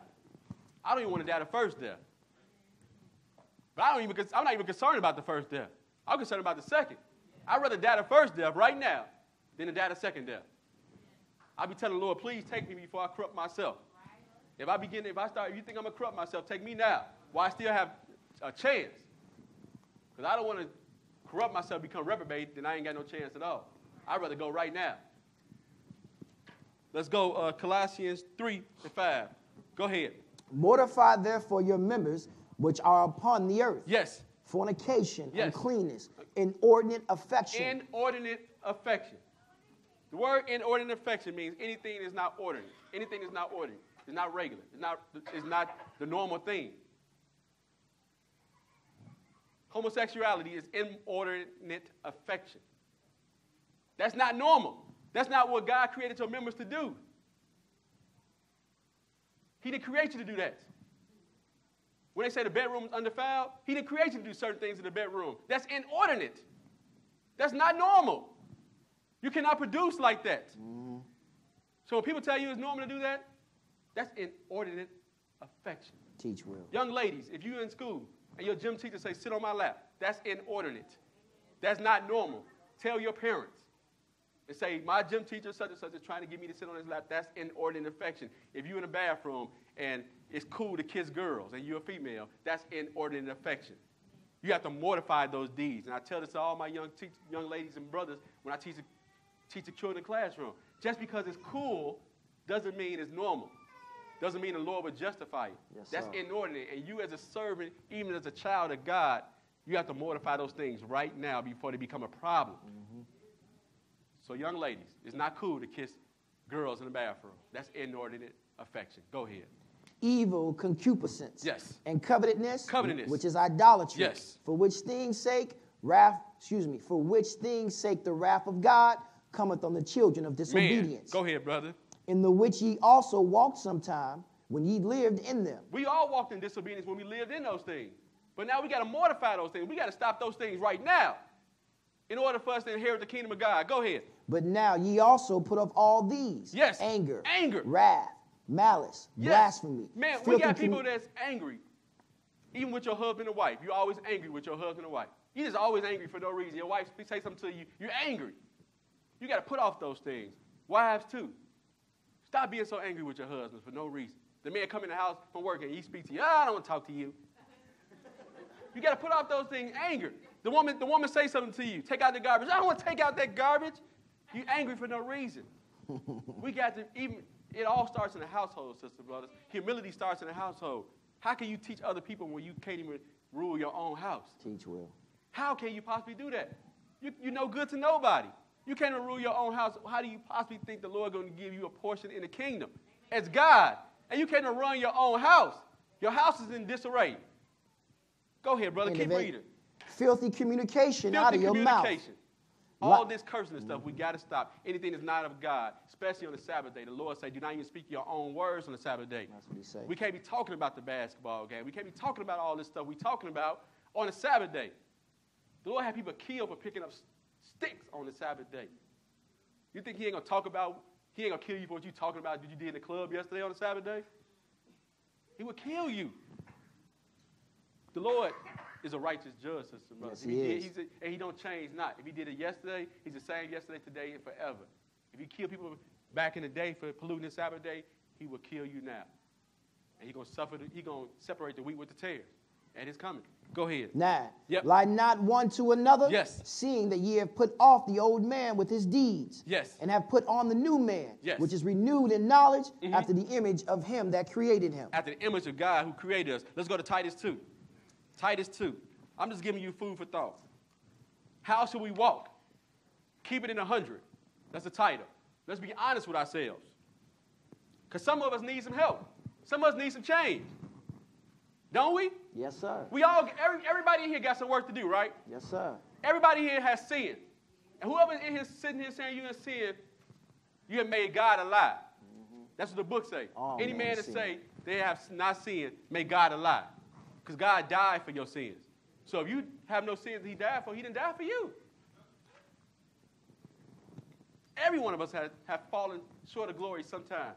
And we all have to come to repentance. But we got to change. You got to change before you can repent. You can't repent then talking about you're going to change. You got to change first, then ask for forgiveness. Because if you do the vice versa, you're going to go right back into the same thing you was doing before you change. Teach, brother.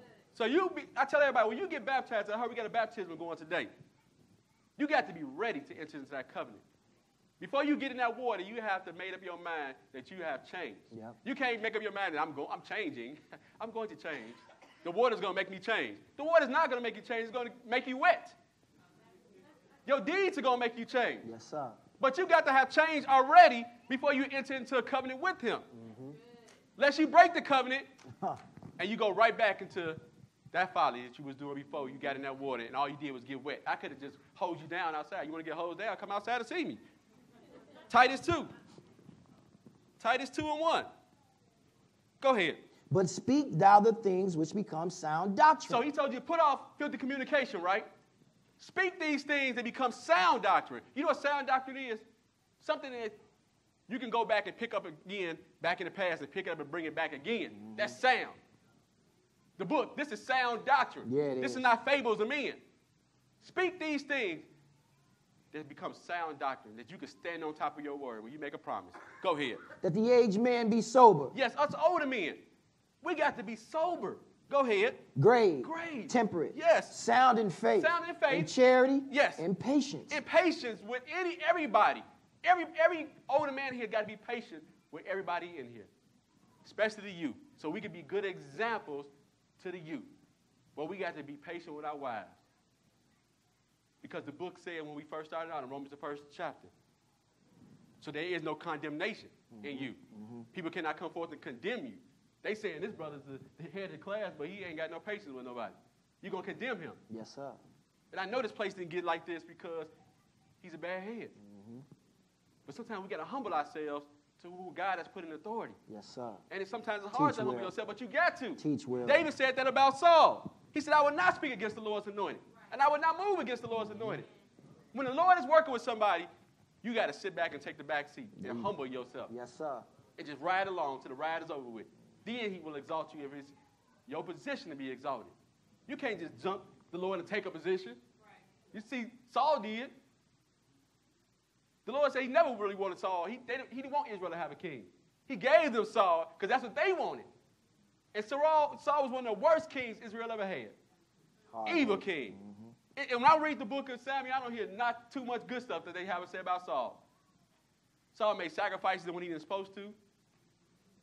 Saul brought back the king when he was supposed to kill everybody. Mm-hmm. The Lord said it repented him that he made Saul king over Israel. Repented him. Anytime the Lord said he repented himself about doing something for you, that's bad. Yes, it is. That's bad. So don't let the Lord sit in heaven talking about he repented himself that he even brought you forth. Boy, that's bad. That's reprobate. Go ahead. 3. Yes. The aged women likewise. Older ladies.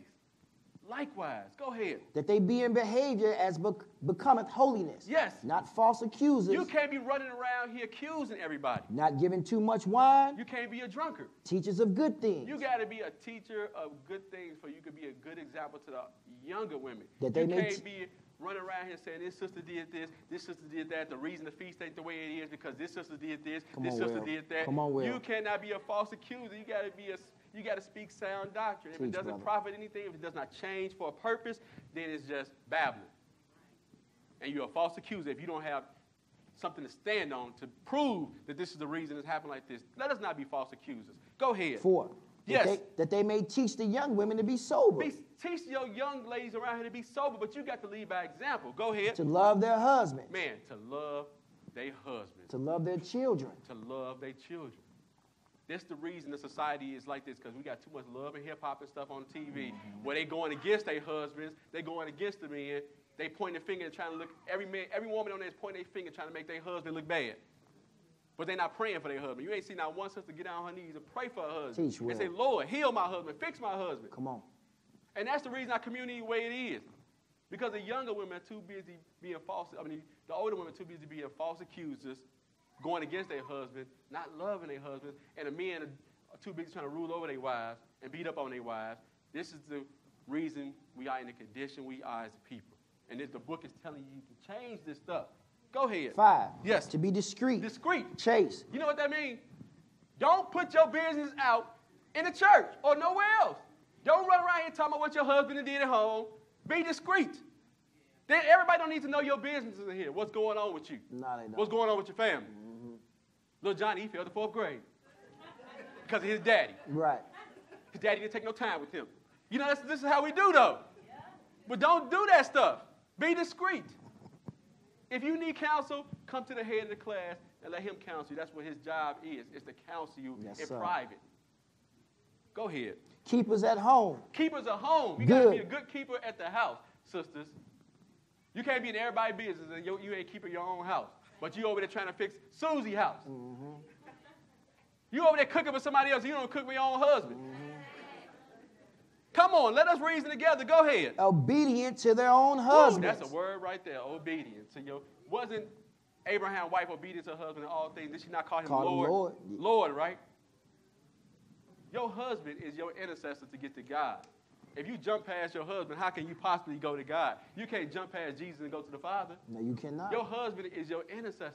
Teach, brother. It said the head of every man is God, and the head of the woman is the man.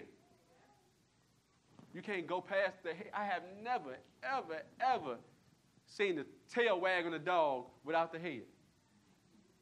The tail cannot go. I've seen the dogs chase their tail because they're trying to put the tail first, but you can't. When you try to put the tail first, you go in circles. You cannot operate without your head, sisters and brothers. I have never seen a tail operate successfully without his head. Let your husband be your head.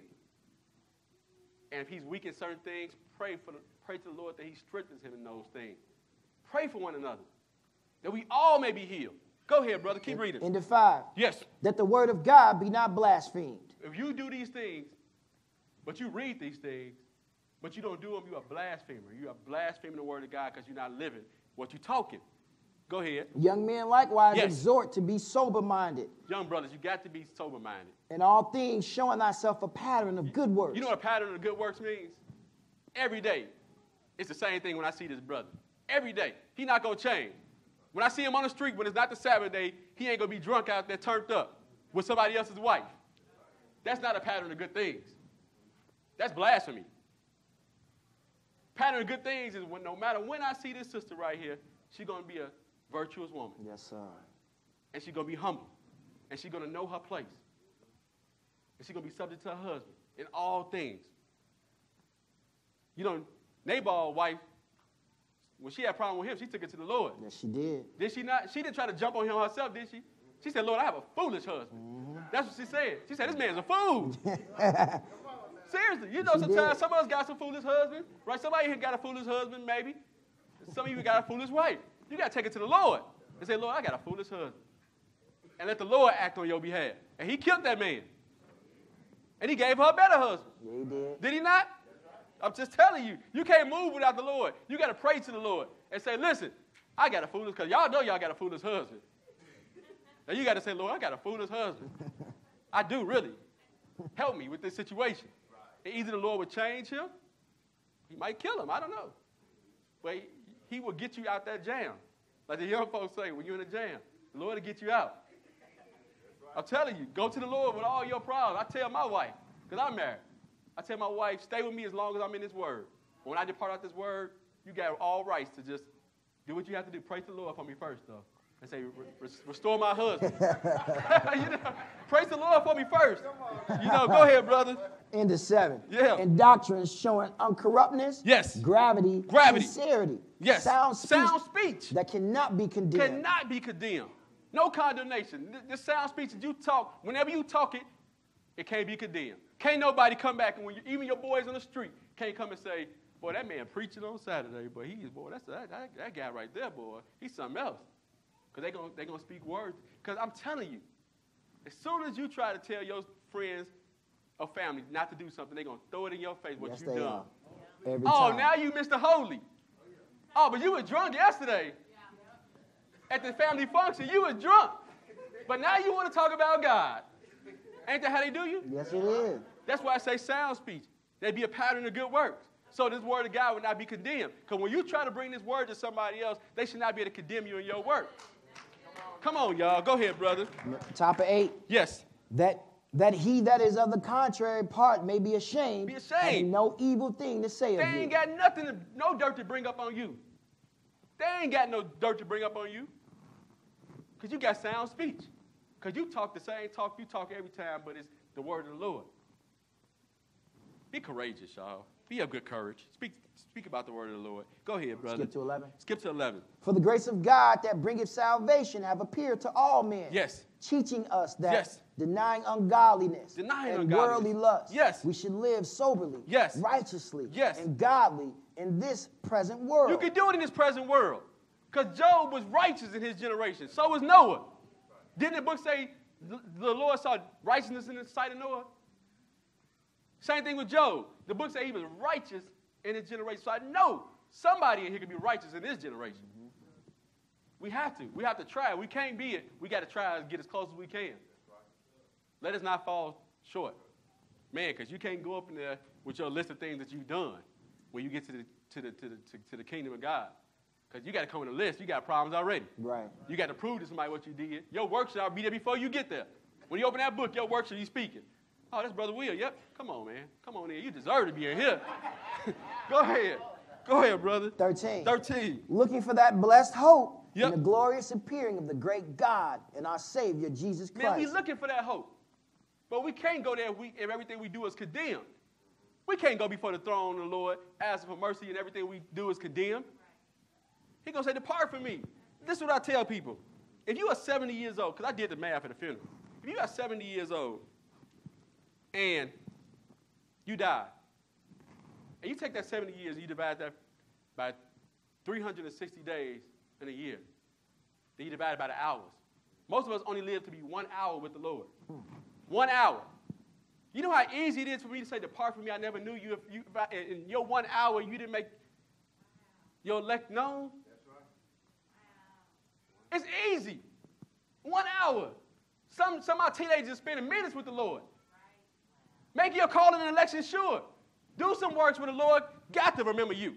He got to. Come on, Will. He remembered Noah when the flood, when he brought them waters on the earth. Teach, brother. The book says, and he remembered Noah. And Noah saved his whole house because of his righteousness. It didn't say nothing about his kids or his wife. It said because of his righteousness. Because of your righteousness, husbands and fathers, you can save your whole house. Teach, Will. Wife, by your righteousness, the Lord might be keeping your house together and not killing your foolish husband. By your righteousness. Go ahead, brother. 14. Who gave himself for us yes. that he might redeem us from all iniquity yes. and purify unto himself a peculiar people, yes. zealous of good works. Yes. These things speak. And exhort, and rebuke with all authority. Yes. Let no man despise thee. Don't let no man despise you for your works. Speak these good things, a pattern of good work, sound doctrine. Rebuke that other doctrine when they bring it towards you. Exhort it. Tear it down. The book says you're supposed to make no league with these people. Don't go be hanging with these people that you know doing wrong. The book said burn up their altars. We're supposed to never have made no covenants with none of these people. Not even our friends. That's what a friendship is a covenant. You cannot make a covenant with evildoers. You can't be turned up with your evildoers tomorrow and be in a covenant with the Lord today. Don't make no league with them people, y'all. If your friend and your family is wicked, depart from them. Don't be making an agreement with them. Hey, we boys. We friends. Right. We have a friendship. A ship's supposed to take you somewhere. How should we walk? Teach, Will. Go ahead, brother. Let's go to 1 Peter 5. A ship leads you to where you're trying to go. And all our friends ain't going where we're trying to go. We're trying to get in the kingdom, and your friend bringing you down backwards. Every time he call you, it's for some folly, some foolishness. You got that one friend. Every time he call you, hey, man, I got some chicks. That's what they say. That's what they say. I got these friends, but I had to cut these friends off. That's what they say. Come on, man. You know I'm married. Why you calling me with some folly like that? Oh, I'm just saying, bro. You ain't got to do it. But I'm just letting you know. I got them. That's what they say. I'm just being honest. That's why we go keep it 100, right? See, Brother Will, I don't got all that proper grammar, but I keep it real. I don't use these big words because if I don't understand them, you probably won't understand them either. And won't profit us nothing. But I know the simple. And the simple is that you got to get rid of all that. 1 Peter 5 and 9. So if anybody called, boo, you just tell them. He was keeping it real, though. He was keeping it 100. That he was. He might have said some stuff some terms we didn't agree about, like turned up and stuff like that. But it was honestly what he was saying was real, brother Bowie. Then he'd say, get off the phone. What are you on the phone for? Brother was He was speaking a book. 1 Peter 5, and pick it up at 5, brother.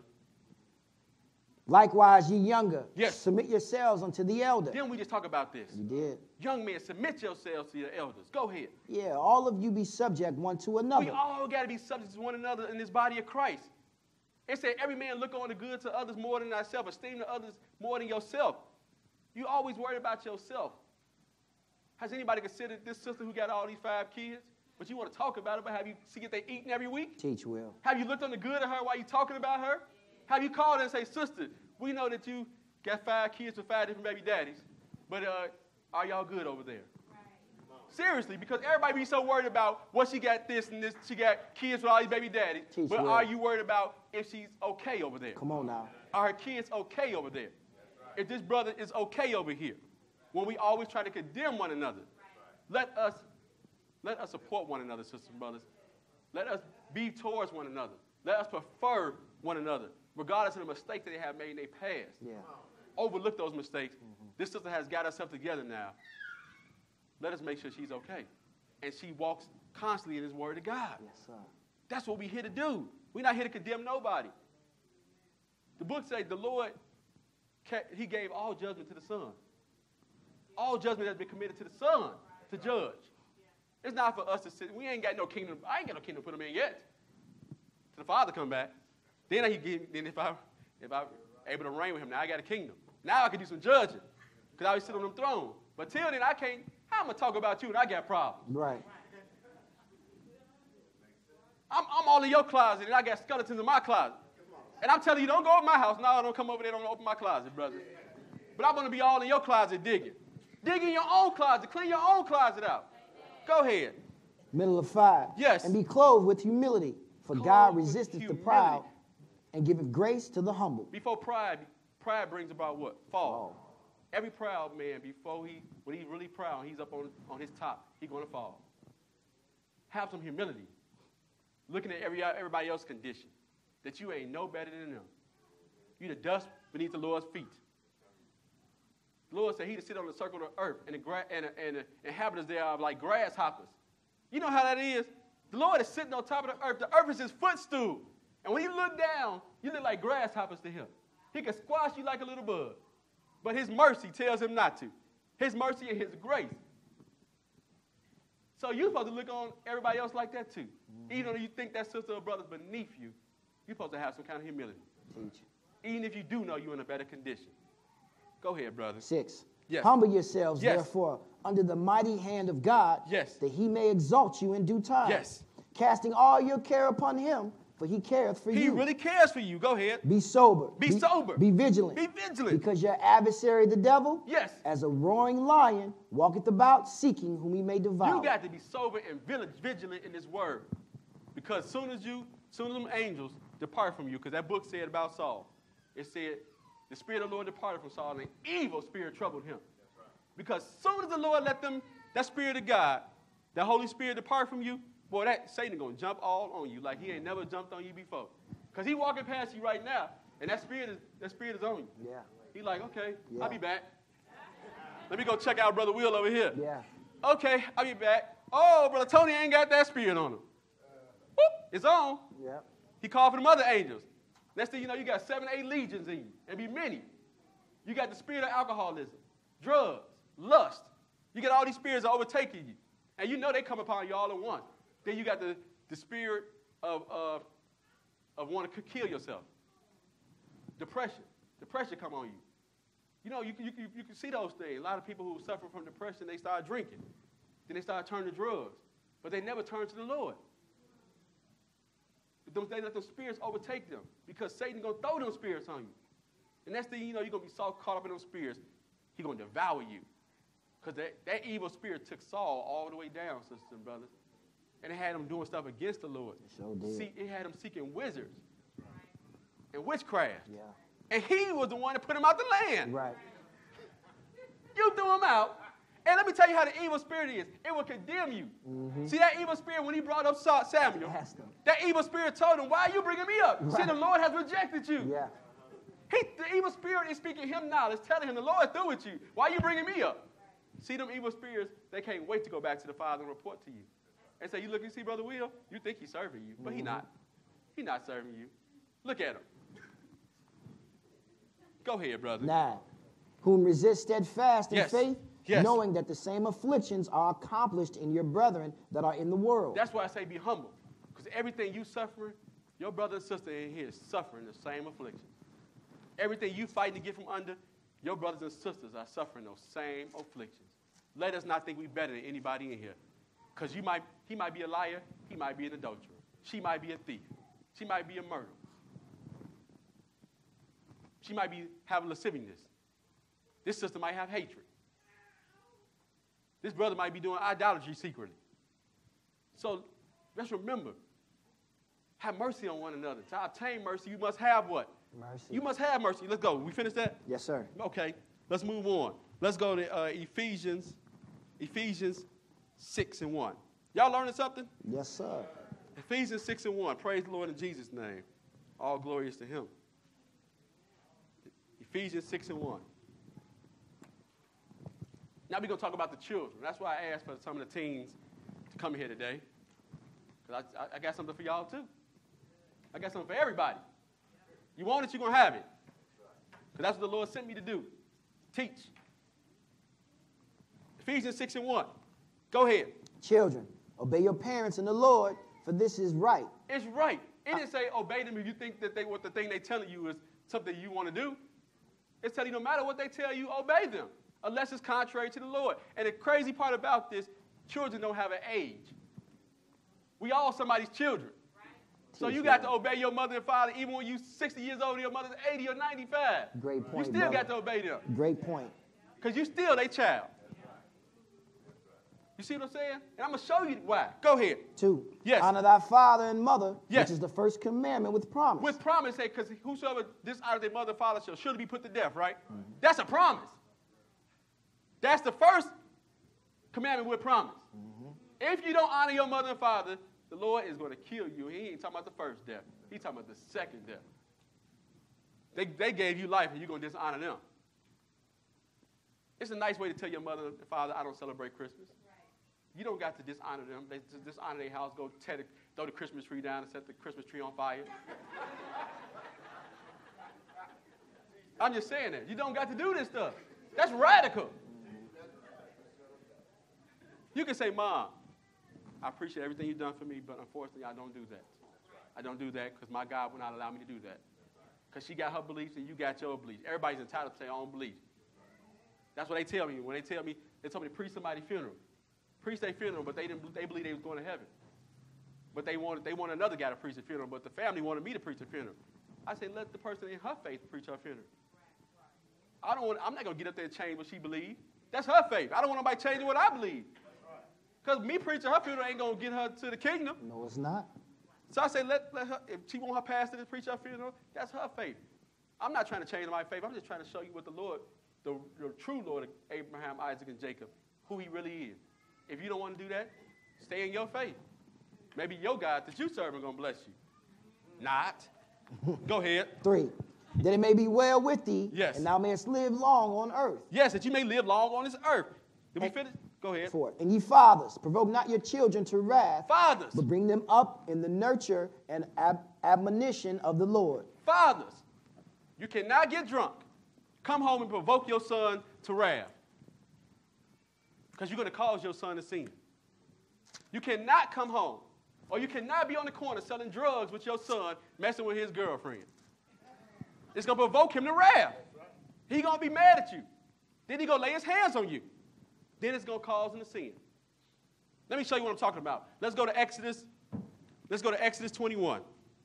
We finished that, Steve? Yes, we did. Exodus 21. Fathers, do not provoke your sons to wrath.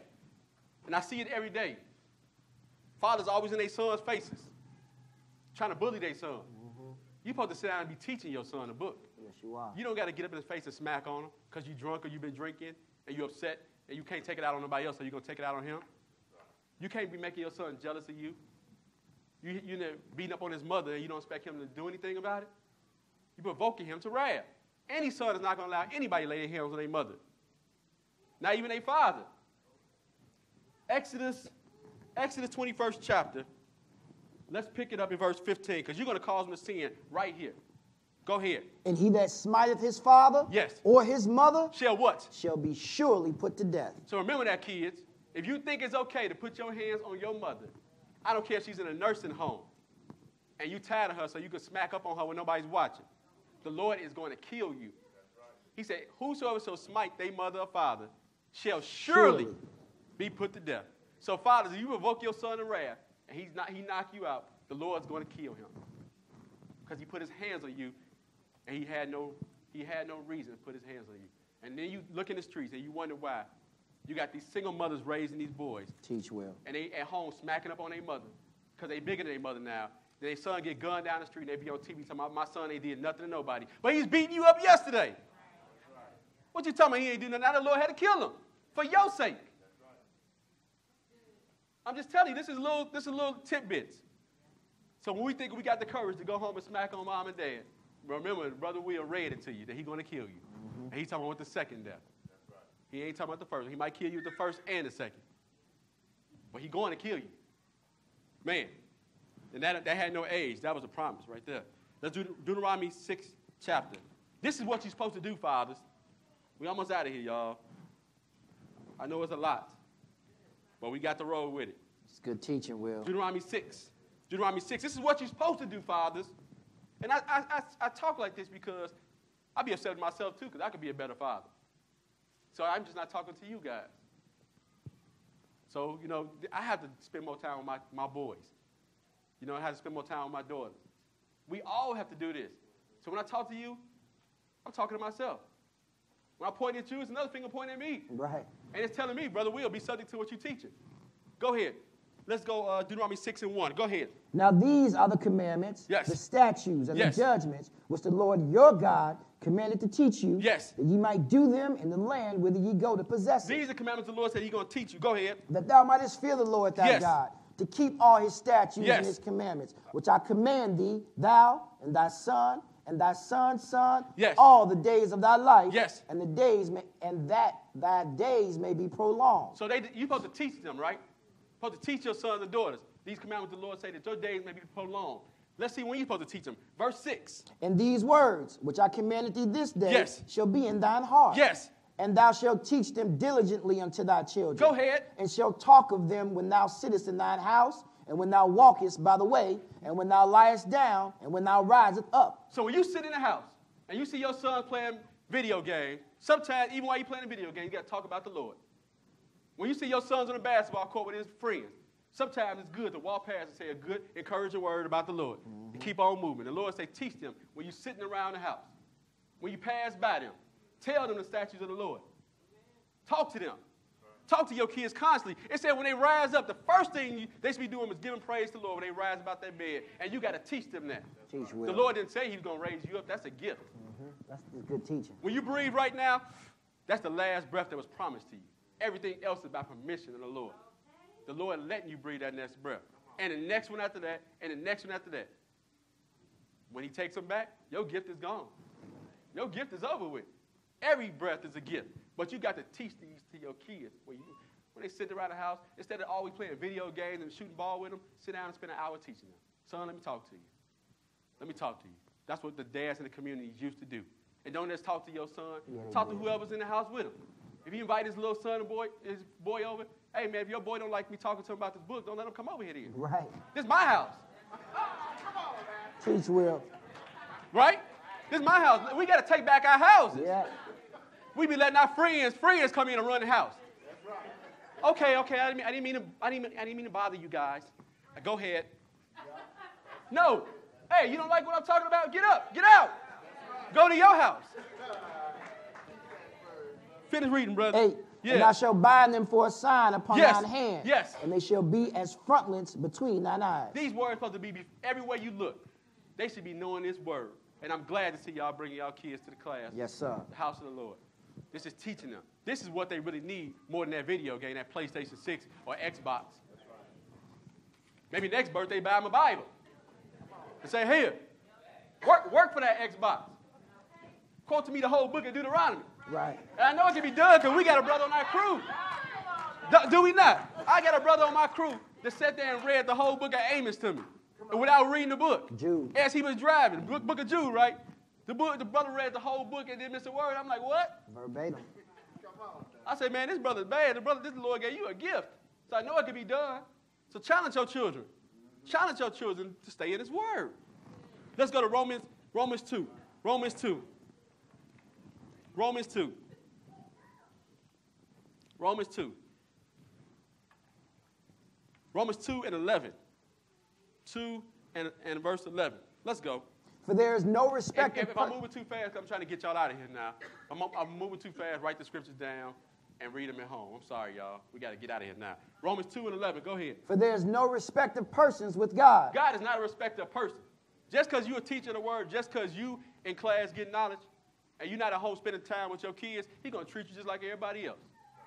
Because he commanded you to spend time with your kids. God is not a respecter of person. It goes from the teacher down to the student, down to the kids. Come on. Go ahead. Skip. We're skipping to 13. Go ahead. For not the hearers of the law are just before God, but the doers of the law shall be justified. It ain't the hearers. It's the doers. You could be all talk, but your walk is lacking. It's all about the doers of the word. You can talk a big talk when it's get time to box, but if you can't fight, you're going to get beat up. Bottom line. Then you're going to learn your lesson. Mm-hmm. Don't fight with him again. Next time, don't even talk. Right. Just walk. Be a walker. Just be a walker. Right? Go ahead. 14. For when the Gentiles, which have not the law, do by nature the things contained in the law, yes, these, having not the law, are a law unto themselves. Yes. Which show the work of the law written in their hearts. Yes. Their conscience also bearing witness, and their thoughts the meanwhile accusing or else excusing one another. Your conscience is always your witness, sister and brothers. When you get into that judgment day, your conscience is going to tell on you. You're going to be like, shut up. Don't tell them that. But your conscience is going to keep telling the Lord what you did. And it's going to tell you, remember, Brother Will, on July 15th, 2018, how you was here? You're going to be like, why are you saying that? Right. But that's your conscience is going to play back itself to the Lord. So you can't even hide from your own conscience, sisters and brothers, because before any of us got ready to do the evil we did, your conscience told you, don't do it. And you had to disobey your conscience. You're like, shut up, man. We're going to do this anyway. Because they let me know that because when David got ready to do what he did with Bathsheba, they told him, is that not Uriah's wife? Right. Yep. So his conscience told him, like, hey, that's somebody else's wife. You shouldn't do this. But then he had to build up the courage to sin against God. See, that's what I'm telling you. When you sin, you build up the courage to sin against God. You be like, today we're going to do this. We're going to do this today. We're going to do this thing. Yeah, we're going to do it. You know, you be talking to yourself. Yeah, that ain't your money, but we're going to steal it. Yeah, you shouldn't steal it, but we're going to steal it anyway. Yeah. Let's do this thing. Go ahead. 16. Yeah. In the day when God shall judge the secrets of men by Jesus Christ according to my gospel. Man. Behold. He going to judge your secret thoughts.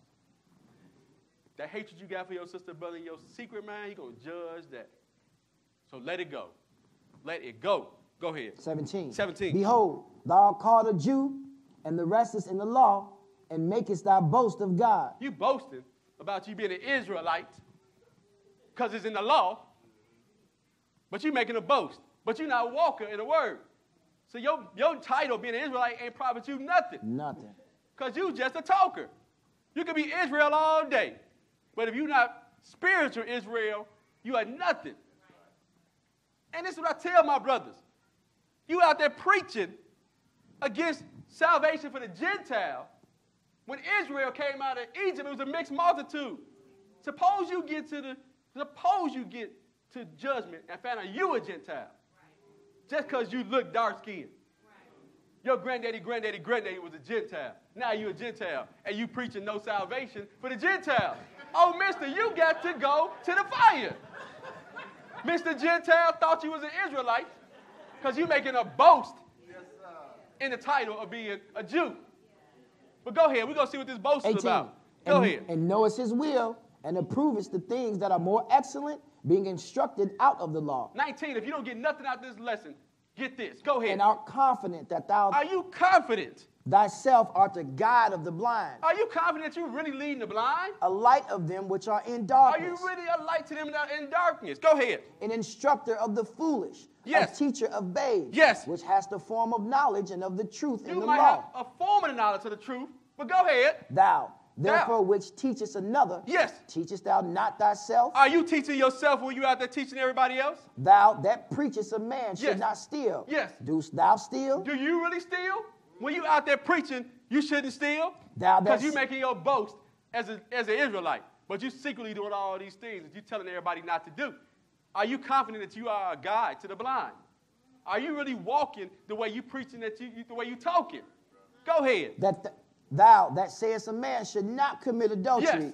Doest thou commit adultery? Are you committing adultery and you standing here telling everybody don't do it? They're going to condemn you. That's blasphemy. Go ahead. Thou that abhorrest idols. Doest thou commit sacrilege? You're talking about all these idols that everybody else is worshiping. Maybe your car is your idol. Do you get up and wash your car on the Sabbath day? Teach Will. Do you love your car? Do you love yourself more than God? Do you get to church 45 minutes late because you had to look good? Because your hair wasn't right? Teach Will. I'm just saying. You messed up your shirt when you was ironing it, so you spent another 45 minutes looking for another shirt. You should have just came and got this word.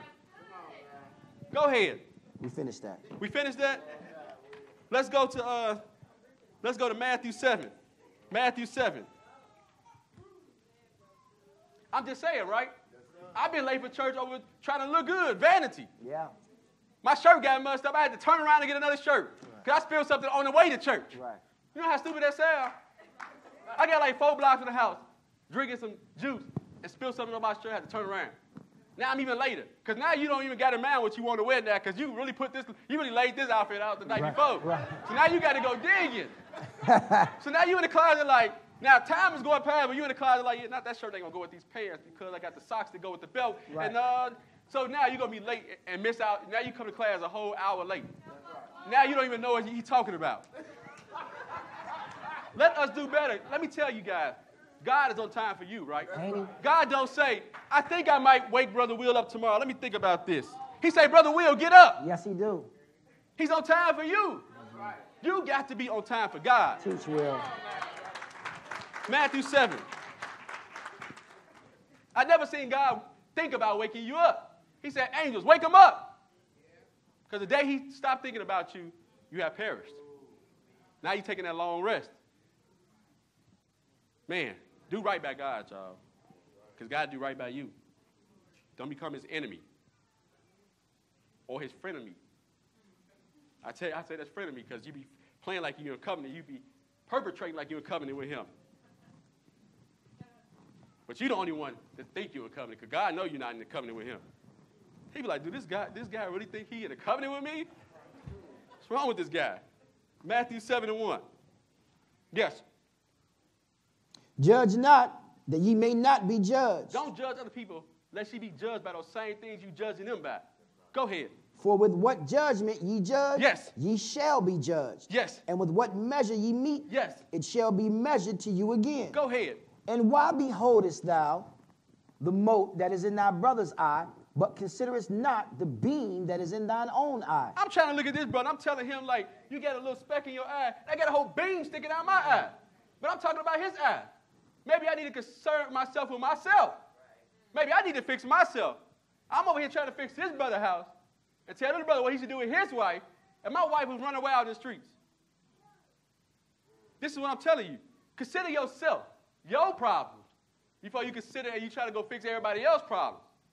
Maybe if everybody fixed self, there would be less stuff going on in the streets. Mm-hmm. Go ahead. 4. Yes. How wilt thou say to thy brother, yes, let me pull out the mote out of thine eye, yes, and behold, a beam is in thine own eye. Go ahead, verse 5. Thou hypocrite. You're a hypocrite. First cast out the beam out of thine own eye, and then shalt thou see clearly to cast out the mote out of thy brother's eye. Man, cast out that beam out your own eye, then you can go help somebody else. Fix your problems. 2 Corinthians 13. We getting there, y'all. I know it's kind of long. I'm sorry about it. It's the Sabbath. What else we going to do, brother? I talked a little too much, but we're going to get through it. 2 Corinthians 13. But y'all definitely learning something, right? Yes, sir. 2 Corinthians 13, verse 5. Go ahead. Examine yourselves. Yes. Whether you be in the faith. Boy, you got to examine yourself whether you really in this faith. Whether you really are a Christian. Look in the mirror and examine yourself. Prove your own selves. Yes. Know ye not your own selves. Know yourself. How that Jesus Christ is in you. If Jesus Christ is really in you, you have to keep his law, right? Except ye be reprobates. Except you be a reprobate. And you just be a talker and not a walker. Then you're going to be a reprobate because you done talk and walk yourself right out the law. Teach. Examine yourself whether you really are in this faith, sisters and brothers, whether you really doing this thing. Because you could be a hypocrite. Everybody know it. They looking at you and say, that brother's a hypocrite. He always talking. He talks a good talk, though. We finished that? Nope, 6. 6, go ahead. I trust that ye shall know that we are not reprobates. We are not reprobates, sisters and brothers. Go ahead. Now I pray to God that ye do no evil. Yes. Not that we should appear approved. Yes. But that ye should not do that which is honest, though we be as reprobates. Though you be a reprobate. Let's do this honest. James 1. James 1 and 21. I'm moving now. We got to get out of here. James 1 and 21. James 1. We're going to get this in. Like the young folks say, we're going to get it in. James 1 and 21. I like the young folks. They all right, man. They just got to do better. Got to do better. They're my peoples. James 1 and 21, because I was once young. I'm only 38. Shoot, still young. But hey, they're my peoples. And we got to do better being guys to them. Every generation has dropped the ball before the generation. That's why that generation is worse and worse. Right. Because the generation before them dropped the ball. Go ahead, James 1 and 21. Wherefore lay apart all filthiness. Yes. And superfluity. Yes. Of naughtiness, and receive with meekness the engrafted word, which is able to save your soul. It's able to save your soul, this word. Go ahead. But be ye doers of the word. Yes. And not hearers only, deceiving your own self. You're deceiving your own self when you are a hearer and not a doer. The only person you're fooling is yourself. You ain't fooling nobody else. Go ahead. For if any be a hearer of the word, yes, and not a doer, yes, he is like unto a man beholding his natural face in a glass. You know what? When you got up this morning, and every morning, when you got up to go to the club, you got dressed, you beheld your natural image in the glass. You knew you was a servant of the Lord. But somehow, keep reading. 24. But he beholdeth himself. Yes. And goeth his way. Yes. And straightway forgetteth what manner of man he was. Somehow, now you're a twerker on the corner. Somehow, now you're a killer. Somehow, you're an adulterer. You done left the club with somebody else's wife. Yeah. But you knew who you was when you looked in that mirror this morning. You said to yourself, self, I'm a servant of the Most High God. But somehow you let your boys influence you. Hey, man, we killers. We killers. You're a video vixen on YouTube who's saving the channel.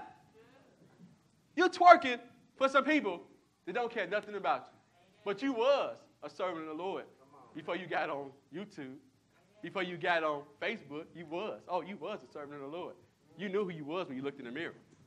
But now you forgot who you was, and you departed from your own self.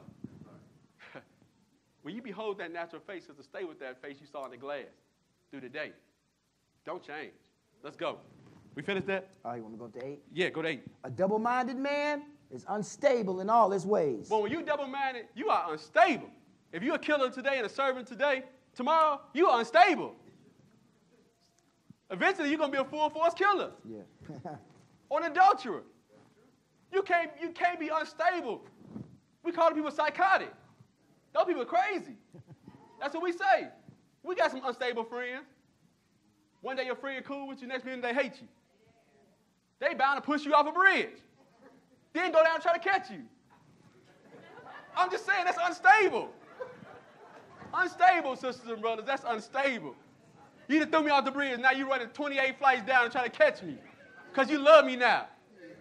That's unstable. The Lord said double-minded man is unstable in all his ways. Don't be double-minded because you will be unstable. Serve the Lord or don't serve the Lord. That's it. Let's go to where we at, brother? Matthew 6. Matthew 6. Let's go to Matthew 6. We almost out of here, y'all. I promise. Not. Matthew 6. I tried to restore some hope. That's the book saying the last days they're going to try to restore hope. I tried to. Matthew 6 at 23. But it's good. I can't let it go. Matthew 6 at 23. Go ahead. But if thine eye be evil, yes, thy whole body shall be full of darkness. Well, you can't have half a good body? If one part of your body is evil, your whole body is evil. It don't be like half of this is evil. This half of my body's good. This half going to go this part, this way, and do good stuff, and this half going to do bad stuff. You either all or none. You can't be half or nothing in this world. Go ahead. You can't drive half a car down the street. Miller 23. Go ahead, brother. If therefore the light that is in thee be darkness, yes. How great is that darkness? If the light in you, that little bitty light in you is darkness, are you going to see that little light? You're going to see more of the darkness because the darkness is going to be great. Vice versa. If it's more darkness in you than light, same thing. You can't have a little or nothing and a lot of something else, and a little or nothing going to outshine a lot of something else. It don't work like that. It doesn't work like that. Go ahead, brother. 24. Yes. No man can serve two masters, yes. For either he will hate the one yes. and love the other. Either you're going to love sin and hate the Lord, or you're going to hate sin and love the Lord. The book says Job escheweth evil. Job hated evil. You can't love evil today and love the Lord tomorrow. That's double-minded. You're unstable. So now you're going to throw you and your unstable stuff in the lake of fire. Then you're going to be stable. That's going to fix you right there. Right. Go ahead. Or else he will hold to the one and despise the other. Yes. You cannot serve God and mammon. You cannot. Go, let's go. Let's go to Revelation 3 and 15, one verse. A lot of these one verses coming up. Revelation 3 and 15.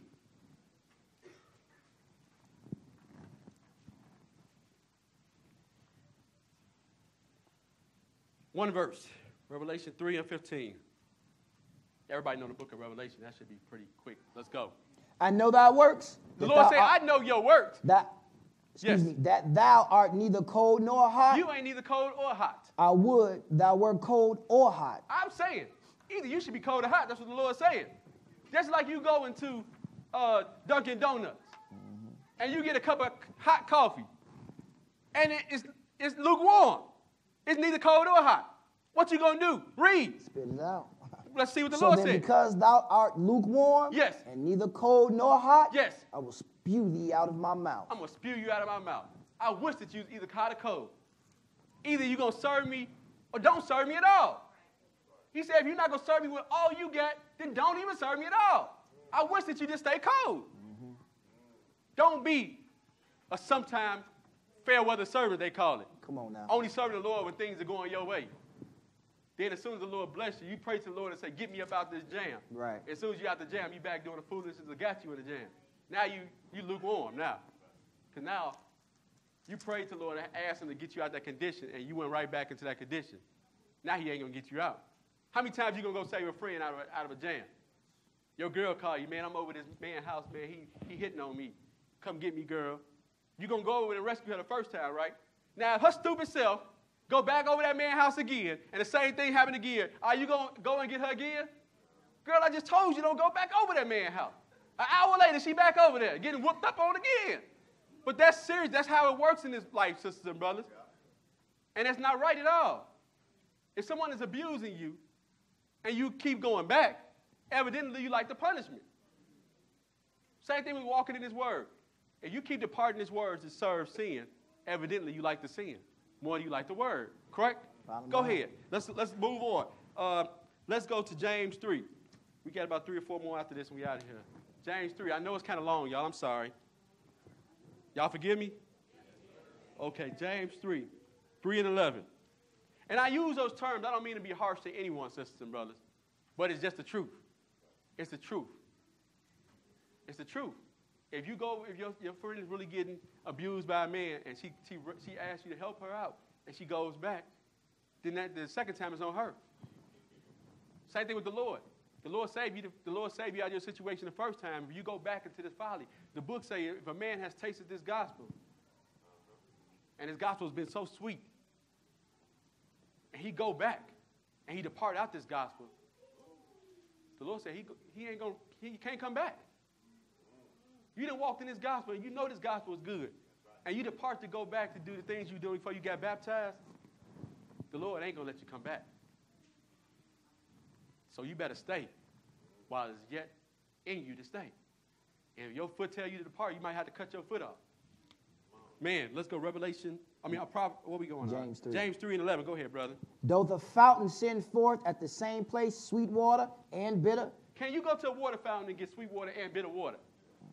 Can you go to the water fountain and get salt water and fresh water? No, sir. Can you? You can't go to the lake, the ocean, and go get fresh water out the ocean, can you? So you can't serve two masters. Whatever it's supposed to be is what it is. If it's sin, it's sin. If it's of God, it's of God. Go ahead. Can the fig tree, my brethren, bear olive berries? Can you go to an apple tree and get an orange? You'll sit there and look at the apple tree like, what are you? Are you an apple tree or orange tree? Go ahead. Either a vine figs. Yes. So can no fountain both yield salt water and fresh? And fresh water. Proverbs 13 to 20. Let's move along. Let's go. Proverbs 13 to 20. We got about 3 short ones after this. Proverbs 13 to 20. Then we out of here. Proverbs 13 to 20. Proverbs 13 to 20. I appreciate you guys being patient with me. Proverbs 13 to 20. Go ahead, brother. One verse. He that walketh with wise men shall be wise, but a companion of fools shall be destroyed. So you cannot be hot or cold. You cannot have good friends and bad friends. Right? If you walk with a wise man, you're going to be wise. But if you walk with a foolish man, you're going to be a fool. Because that foolishness is going to rub off on you. And he's going to have you doing foolish stuff. And that's the same thing about that fountain. You cannot serve two gods. You cannot have good friends and evil friends. Because your evil friends are going to start outweighing your good friends. And they're going to pull you back in. And as much as you want to get out, you can't. Because your evil friends are going to tell you, hey, let's do some foolish stuff. And if you hang around them, you're going to become foolish. Let's go. Proverbs 17. Proverbs 17 and 15. This is little tidbits right here. Proverbs 17 and 15. Because you can't serve two gods. You can't be about God and be about Satan. Proverbs 17 and 15. And this is what you cannot do, sisters and brothers.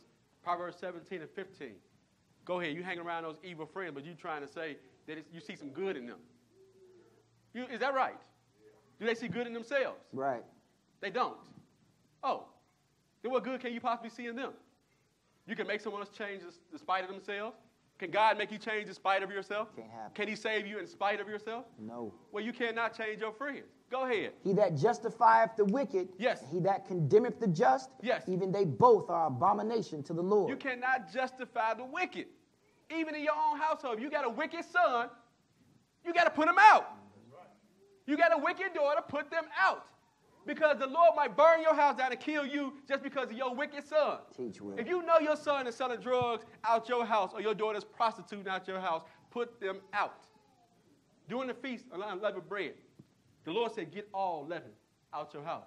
Because a little leaven leaveth the lump. So you spend all this time cleaning this leaven out your house, all the bread, all the crackers. Maybe you the leaven that needs to be put out your house.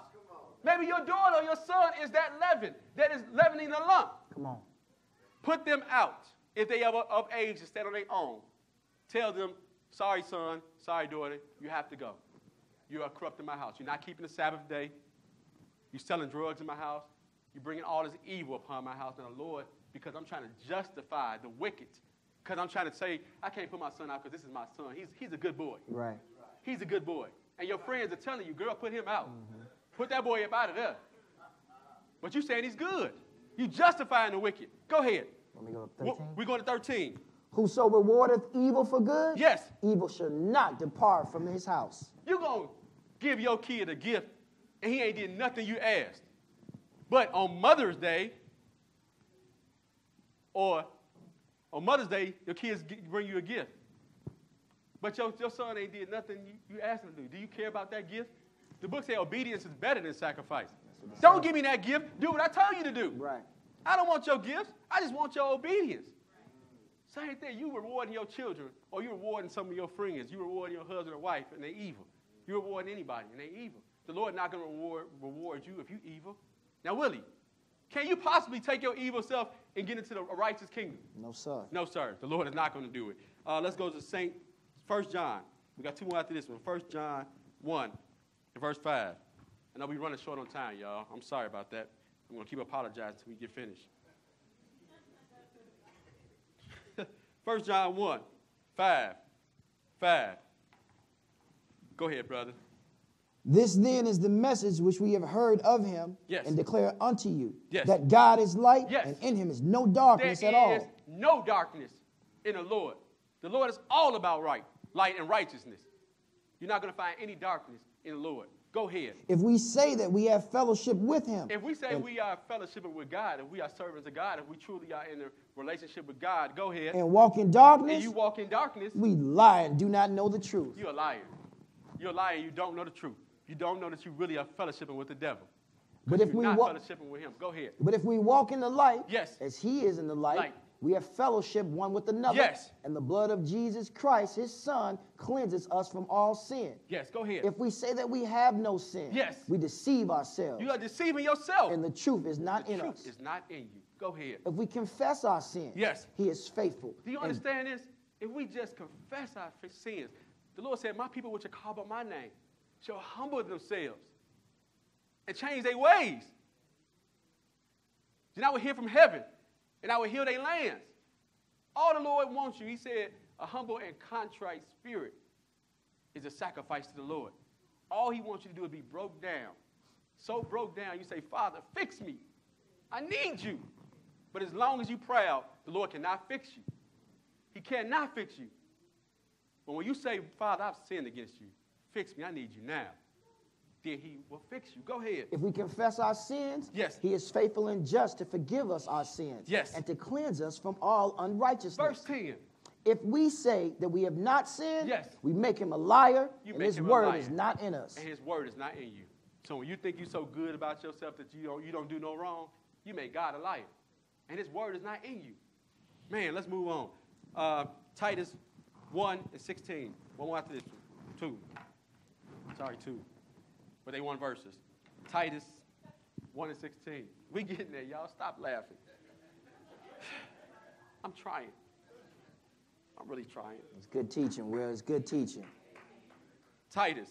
I promise you, every lesson like this ain't going to be long. They might be longer. Titus 1 and 16. Titus 1 and 16. Let's go. They profess that they know God. Yes, you profess and you know God. Everybody profess they know God, right? Mm-hmm. But in works they deny him. Yes. Being abominable and disobedient. Yes. And unto every good work reprobate. Every good work reprobate. Professing we know him. We in a covenant with him. We ain't sinning. We good. We all right. We doing good for ourselves. Right? That's what they always saying. You going to Sunday church, how y'all doing? We's good. We blessed and highly favored. Yes. We love the Lord. We heard his cry. He heard our cry. The Lord know us. What'd he say? He say they profess that they know God, but in their works, they deny him, being abominable, because they still eating that pork and catfish. They frying it in church on Sunday. Now you done brought it into the Lord's house. Right. Professor, you know him, though. You know him. But maybe you should have read Leviticus 11th chapter if you knew him. Then you wouldn't be abominable and disobedient, and to every good work, reprobate. I got a lesson called Falling and Can't Get Up, reprobate. Reprobate. 1 John 2 and 1. One more after this, and we're out of here. Now we have changed. We learned some things. We got to do some changing now. 1 John 2 and 1. 1 John, 2nd chapter, 1st verse. Go ahead, brother. My little children. Yes. These things write I unto you. Yes. That ye sin not. That you don't sin. And if any man sin, yes, we have an advocate with the Father. We got someone who's an advocate. Like, you ever heard of Advocate Healthcare? Yes, sir. They're supposed to be there to help you. Fix your problem. But that's what the Lord is. He's your advocate. He's there to help you, to fix your problem. You got him. You got to call on him, though. But you got to be right. You got to be about making some change. Right? You can't just call him in the midst of your wickedness. Go ahead. Advocate with the Father, Jesus Christ, the righteous. Yes. And he is the propitiation for our sins. Yes. And not for ours only. He is the sacrifice. But I want my brothers that don't like the Gentiles to hear this. Not for ours only, but what? But also for the sins of the whole world. For the who? Whole world. Well, yeah, Mr. Israel that said the Gentiles can't get saved. Where you at? This say he died for the whole world, right? Not just for Israel, for the whole world. Yes, sir. He made the whole world, right? Let me tell y'all something. God, Jesus, is the best customer service rep there is. If you think you're a customer service rep. He made the creation, and he came in the flesh to fix the creation, to service it. That's the best customer service rep you can get. You made the product, and you came to fix the product yourself, the maker of the product. That's customer service representative at its greatest. Go ahead. 3. Yes. And hereby we do know that we know him. Yes. If we keep his commandments. If we do what? If we keep his commandments. Yes. He that saith, I know him. Yes. And keepeth not his commandments. Yes. Is a liar. You're a liar. And the truth is not in him. Yes. But whoso keepeth his word. Yes. In him verily is the love of God perfected. Hereby know we that are in him. Brothers and sisters, what is the word salvation? Where does the word salvation come from? Salvage, right? To recover. Now let me tell y'all something. You have to make yourself salvageable. Y'all understand what I'm saying?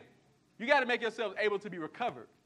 That's what salvageable is. When you go to the junkyard, you don't go to the junkyard and get the whole car. You go get the part that's salvageable. Right. The rest of the part stays in the junkyard, which is the lake of fire. Sometimes you send your car to the junkyard because it's beyond the cost of repair. Do not be beyond the cost of repair. Where the Lord stopped pleading for you. When Jesus says, the Father says, you know what? It's too expensive to fix him. Let him go. Teach well. Put him in the junkyard. And he's not salvageable. He's not able to be salvaged. There is no salvation for him. Sisters and brothers, what all you're doing, make yourselves salvageable so you can get salvation. Last scripture. 6th verse, go ahead. 6. He that saith he abideth in him, yes, ought himself also to walk, yes, even as he walked. Even as Jesus walked. You got to bear your cross. Put it on now. If you ain't never had a cross on now, I ain't talking around your neck. I'm talking about this cross. This word of God, you got to bear it. Go, last scripture. Psalms. And when you change, this is how you can approach the throne of God. You can approach the throne of God like this. Psalms 26. Because Paul said he fought a good fight, right? He kept the charge. He said, I got a crown laid up, right? He didn't say, I think I got a crown laid up. He said, I got a crown laid up. That's what he said. When you live right, you can say these things. Like Job told the Lord. He said, why is this stuff happening to me? I've always been a faithful servant. He said, did he say that? I tell people, you can ask the Lord anything you want to. I'd be careful what I ask him. But, hey, you got the right. You got all rights to inquire him about anything you want to. But just be ready for his answer. Right. Because he told Job, gird yourself up. Now I demand answer from you. Where was you at when I made you? Right. You my servant. I can do whatever I want to you. Man, Psalms 26. Psalms 26, last scripture. We're going to get out of here. Psalms 26, pick it up in 1. Go ahead, brother. Judge me, O Lord, for I have walked in my integrity. Yes, you can say, judge me. I walked in my integrity. Go ahead. I have trusted also in the Lord. I've trusted in you. Therefore, I shall not slide. I will not backslide. Examine me, O Lord. Examine me. And prove me. Prove me. Try my reins. Yes. And my heart. And my heart. For thy loving kindness is before mine eyes. Yes. And I have walked in thy truth. I've walked in your truth. Go ahead. I have not sat with vain persons. I ain't friended those people that are vain. Neither will I go in with dissemblers. Yes. I have hated the congregation of evildoers. I hated the evildoers. Didn't it say, get rid of all those evildoers? Don't justify the wicked? I've hated the evildoers. And will not sit with the wicked. I ain't even going to sit with the wicked. Go ahead, brother. Skip down to 10. Skip down to verse 10. In whose hands is mischief? Yes. And their right hand is full of bribes. Yes. But as for me, Lord, I will walk in mine integrity. I'm going to walk in my own integrity. Redeem me and be merciful unto me. Yes. My foot standeth in an even place. Yes. In the congregations will I bless the Lord. In the congregations will I bless the Lord, sisters and brothers. And that's the end of the lesson. I thank each and every one of you guys for coming out. Great job. We have any announcements? And we have the announcements. Go ahead, brother. The Israel of God Dallas would like